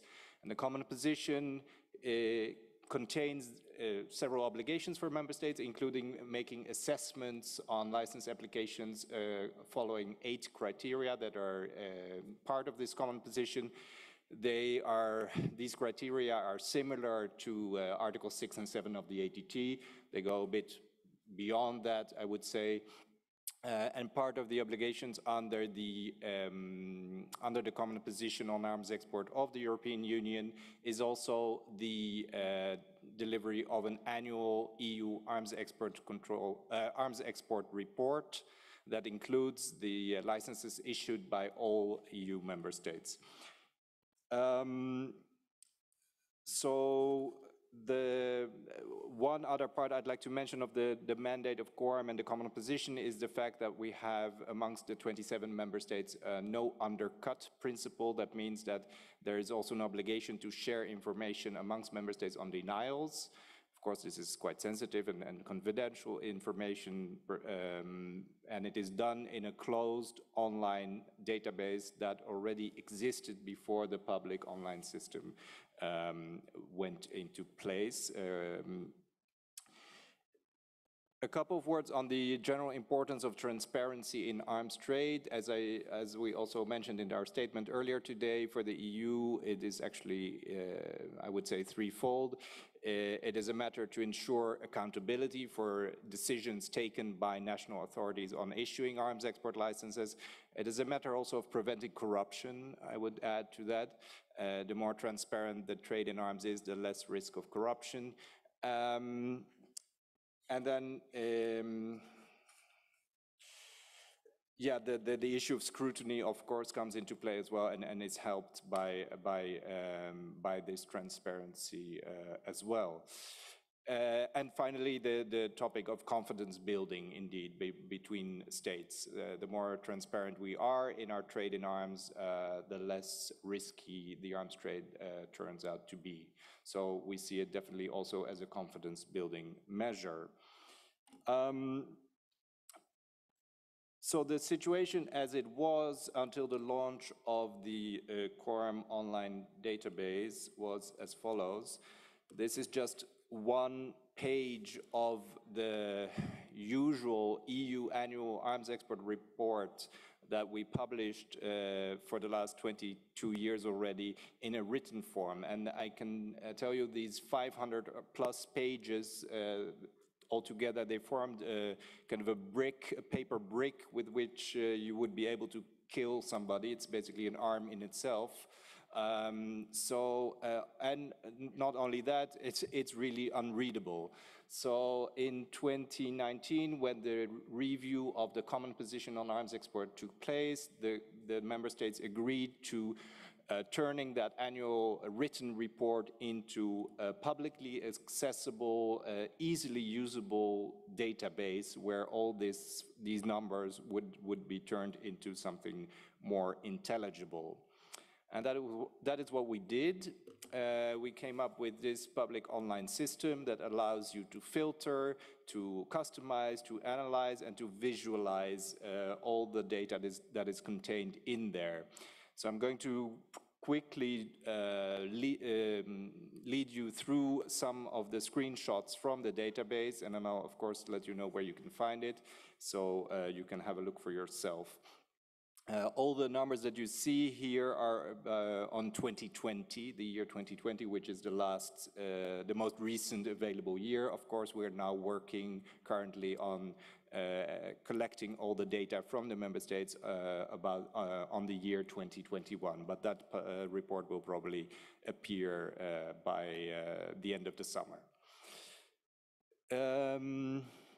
So what is included in the database? So we have a brief, you can see the logos on the top of your screen. We have a brief introduction, getting started, explanatory notes, and then we have the database itself, which contains a yearly overview of licenses, an even more detailed overview of the licenses issued, the licenses per geographical area, and then in charts with a timeline and a page on denials. This data obviously comes from the member states, the EU member states themselves. They are the ones that are it is within their competence to issue the licenses. It's a national competence, the arms export control. So the only thing that we at the EES do is compile that and turn it into something digestible for all. Obviously, the updates take place once a year because that's when we publish the new yearly report. So let's see, licenses yearly overview. We can make a breakdown by origin. So the country that issued the license, that obviously needs to be one of the 27 EU member states. Then the destination country, which can be either another country of the EU, but it can be any country across the globe. And then you can also make selections per region and per military list category. So here I should explain briefly that the common military list that is used in the European Union when issuing arms export licenses has 22 categories. So it is broader and comprises more than the subdivision in 7 categories that is used under the ATT and the UN-ROCA. So this database obviously contains more information than you would find in national reports of EU member states to the ATT.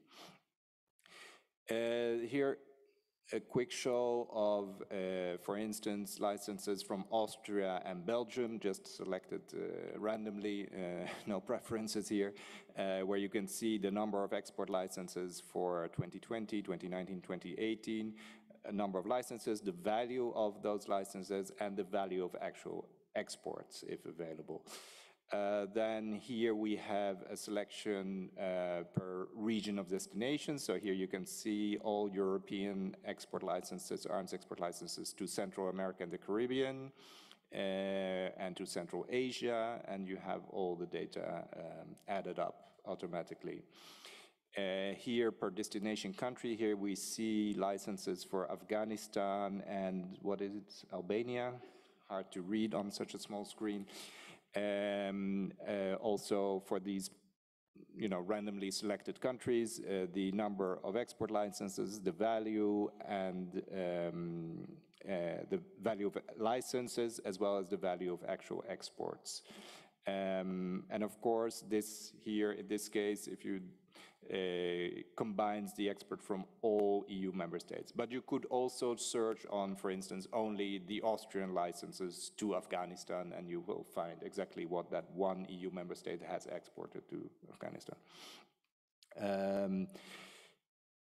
You can have select per military category, where also the military category or the military list category is explained, what it exactly contains, whether it's ammunition or aviation or armored vehicles or whatever. That is all explained in the database itself. Here, well, this is another way of presenting similar information. I'll just go quickly through it. Here you see the numbers on 2020 overall for all EU member states. 30,000 licenses have been issued last year for a total value of 166 billion. But the actual arms export value is much lower. This is because some member states inflate the value of their licenses quite a bit. So there's quite a discrepancy between those numbers. Then you have this beautiful feature where you have the whole the map of the world. This one, for some reason, it just selected Africa, just to show you an example, but you have on the website, you have the entire world, so you can select, even with your mouse, you can select one country and look at, or a region or a country, and look at what went there from which EU member states. We have charts showing number of export licenses issued and the value of export licenses. So you see, the first row is a number of licenses issued to destination. So you see that the US is the main, let's say, beneficiary of EU arms exports. And here you see a timeline over the years from 2013, which is the first year that we have the arms export data available online, till 2020. Denials, I mentioned them. a breakdown per number of denials and per criteria that has been used to deny a license. What you cannot search on is who issued the denial, because that is confidential information.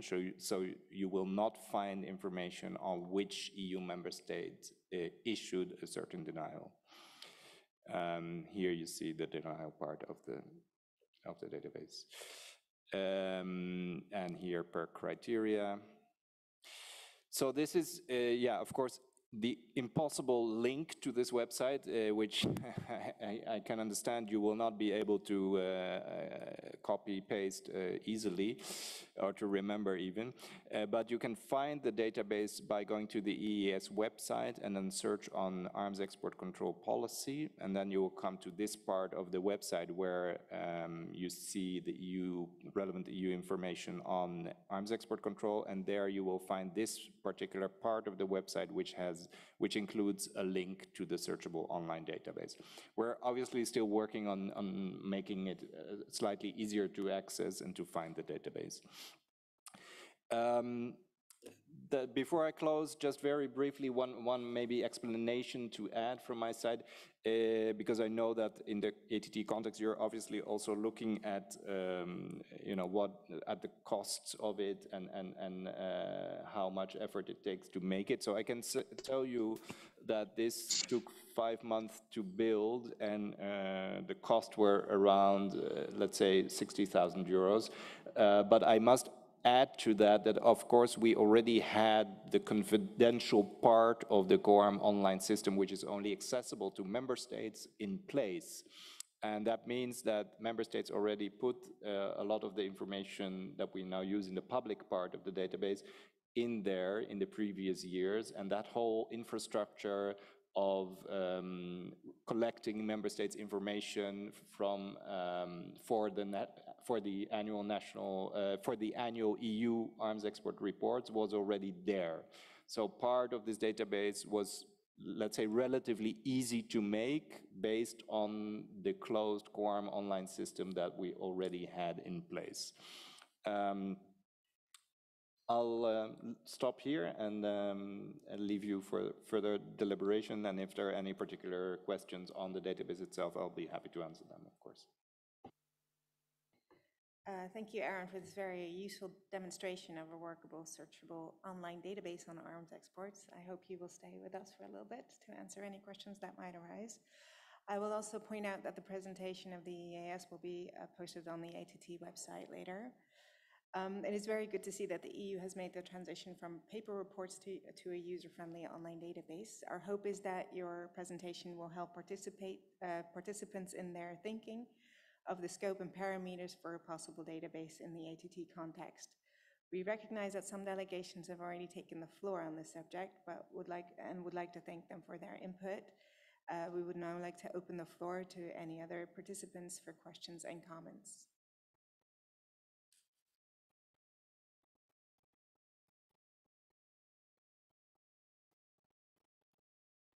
Maybe in the meantime, I can ask some technical questions and comments if you would like, if you would allow. Two questions that spring to mind in the ATT context is that there is a wide variety in reporting, with some countries reporting the quantity of goods and some the value of goods. Is that something that you're also facing in the EU? And the second question would be, do you also face a problem with non-public reporting or confidential reporting, and how do you deal with that? Thanks, Madam Co-Chair, for those questions. So I think to be brief on both, the answer is actually no. I mean, we don't have variety in reporting because the COARM online system that is being used by all member states is one singular system that all member states are used to, and that they that follow a certain template, and there is no way around that, basically. So that it makes indeed, obviously, combining the information from member states, from the EU member states, much easier.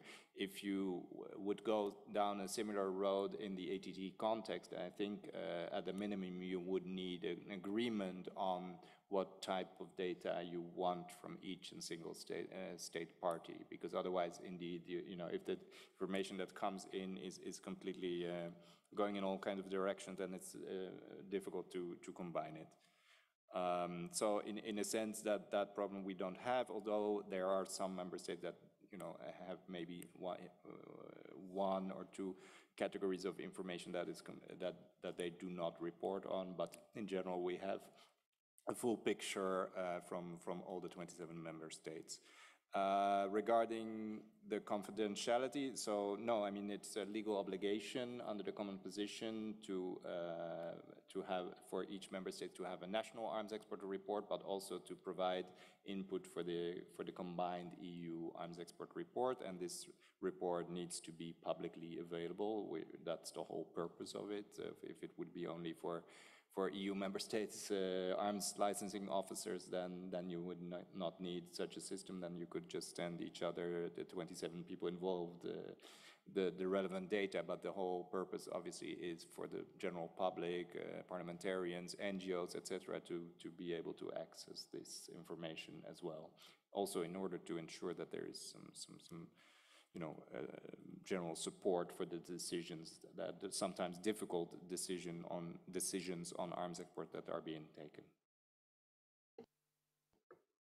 Thank you. I again look around whether there are any delegations wishing to take the floor. Also not online. That means that we can go to the, I see Belgium taking the floor. Belgium, you have the floor. Hello. Thank you, Aaron, for your presentation. I obviously don't want to give the impression that only as other of the EU member states have questions, but I was wondering, basically, we have a de facto obligation then to use the database to input our numbers in.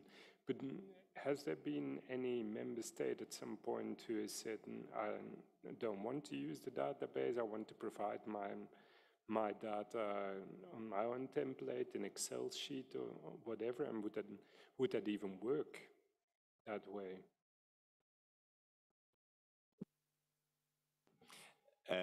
Thanks, Tom, for that question.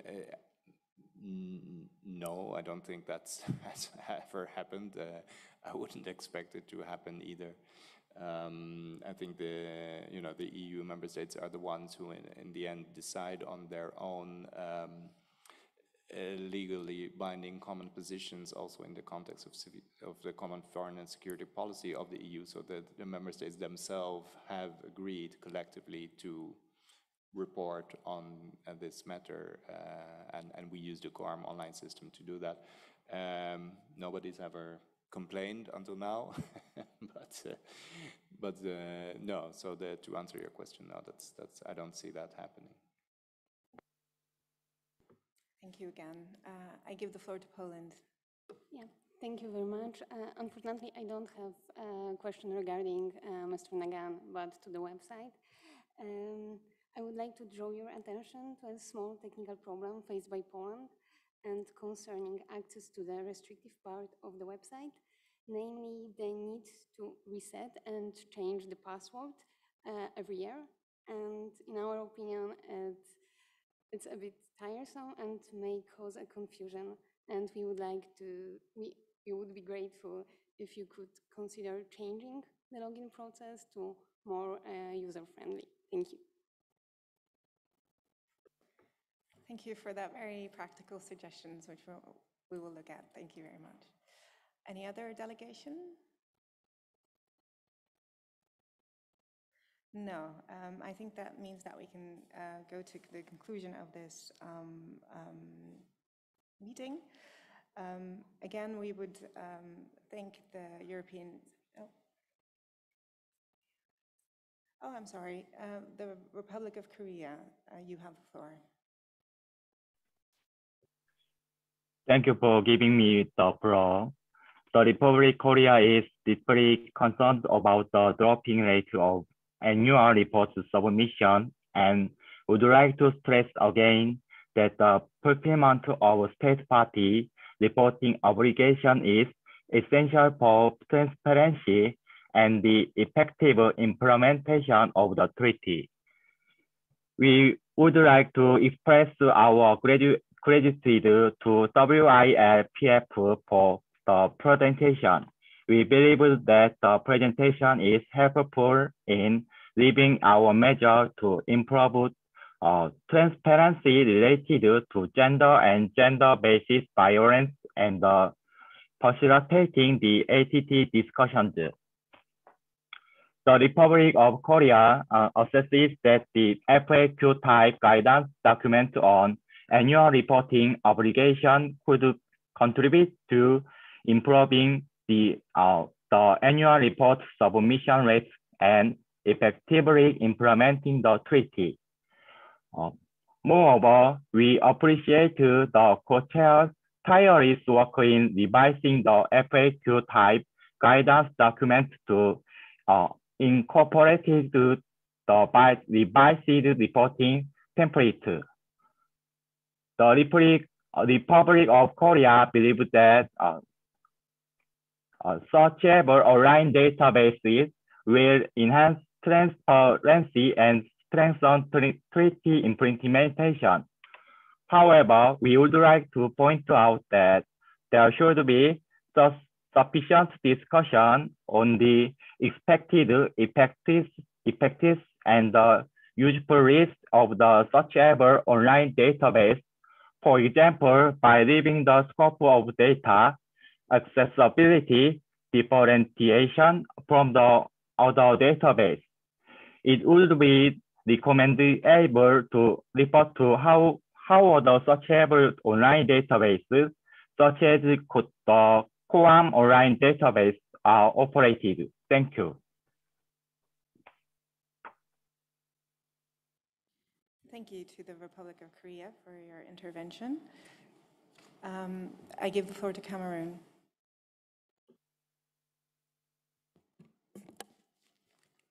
Merci de me passer la parole. Si j'ai bien compris l'exposé, la base de données COARM est renseignée au bout d'un cycle de 12 mois. La question que je voudrais poser, c'est de savoir comment cette base pourrait aider un État de transit qui procède à un contrôle sur pièce d'authentifier une licence d'exportation en provenance d'un pays européen, vu que les informations ne sont pas renseignées en temps réel. Et le deuxième aspect, ce serait de savoir, avec autant d'expérience, quelle est l'offre que vous adressez aux autres États qui ont peut-être besoin d'accompagnement pour structurer des bases de données sur le plan national.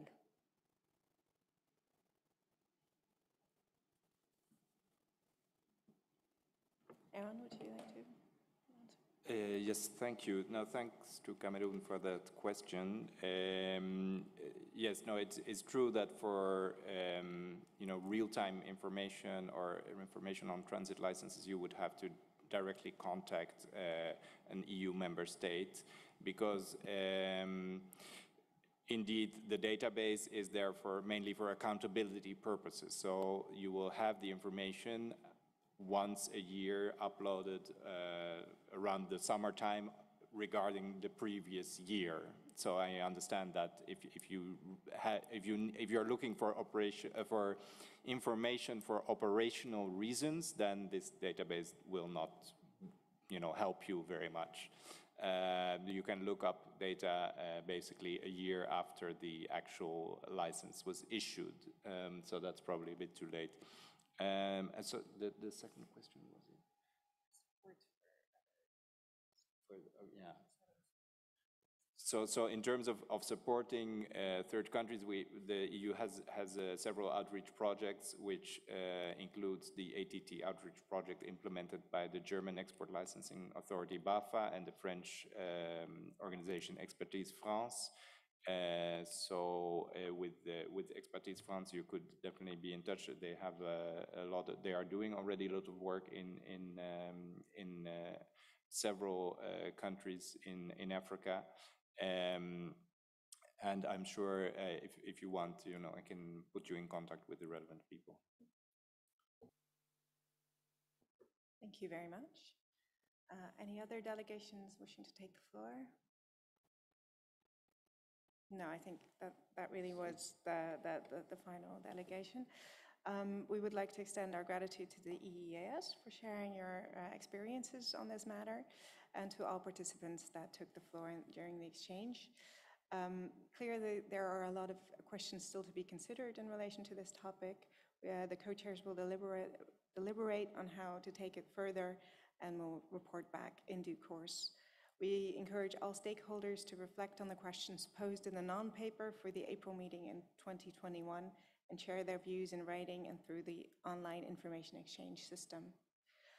This concludes our final item on the agenda, and we can move to closing the meeting. The co-chairs would like to thank all the participants that have joined the meeting and to say that we look forward to collaborating with all stakeholders to enhance the work on transparency and reporting in the ATT. And with that, I hand over to the head of the ATT Secretariat for final announcements.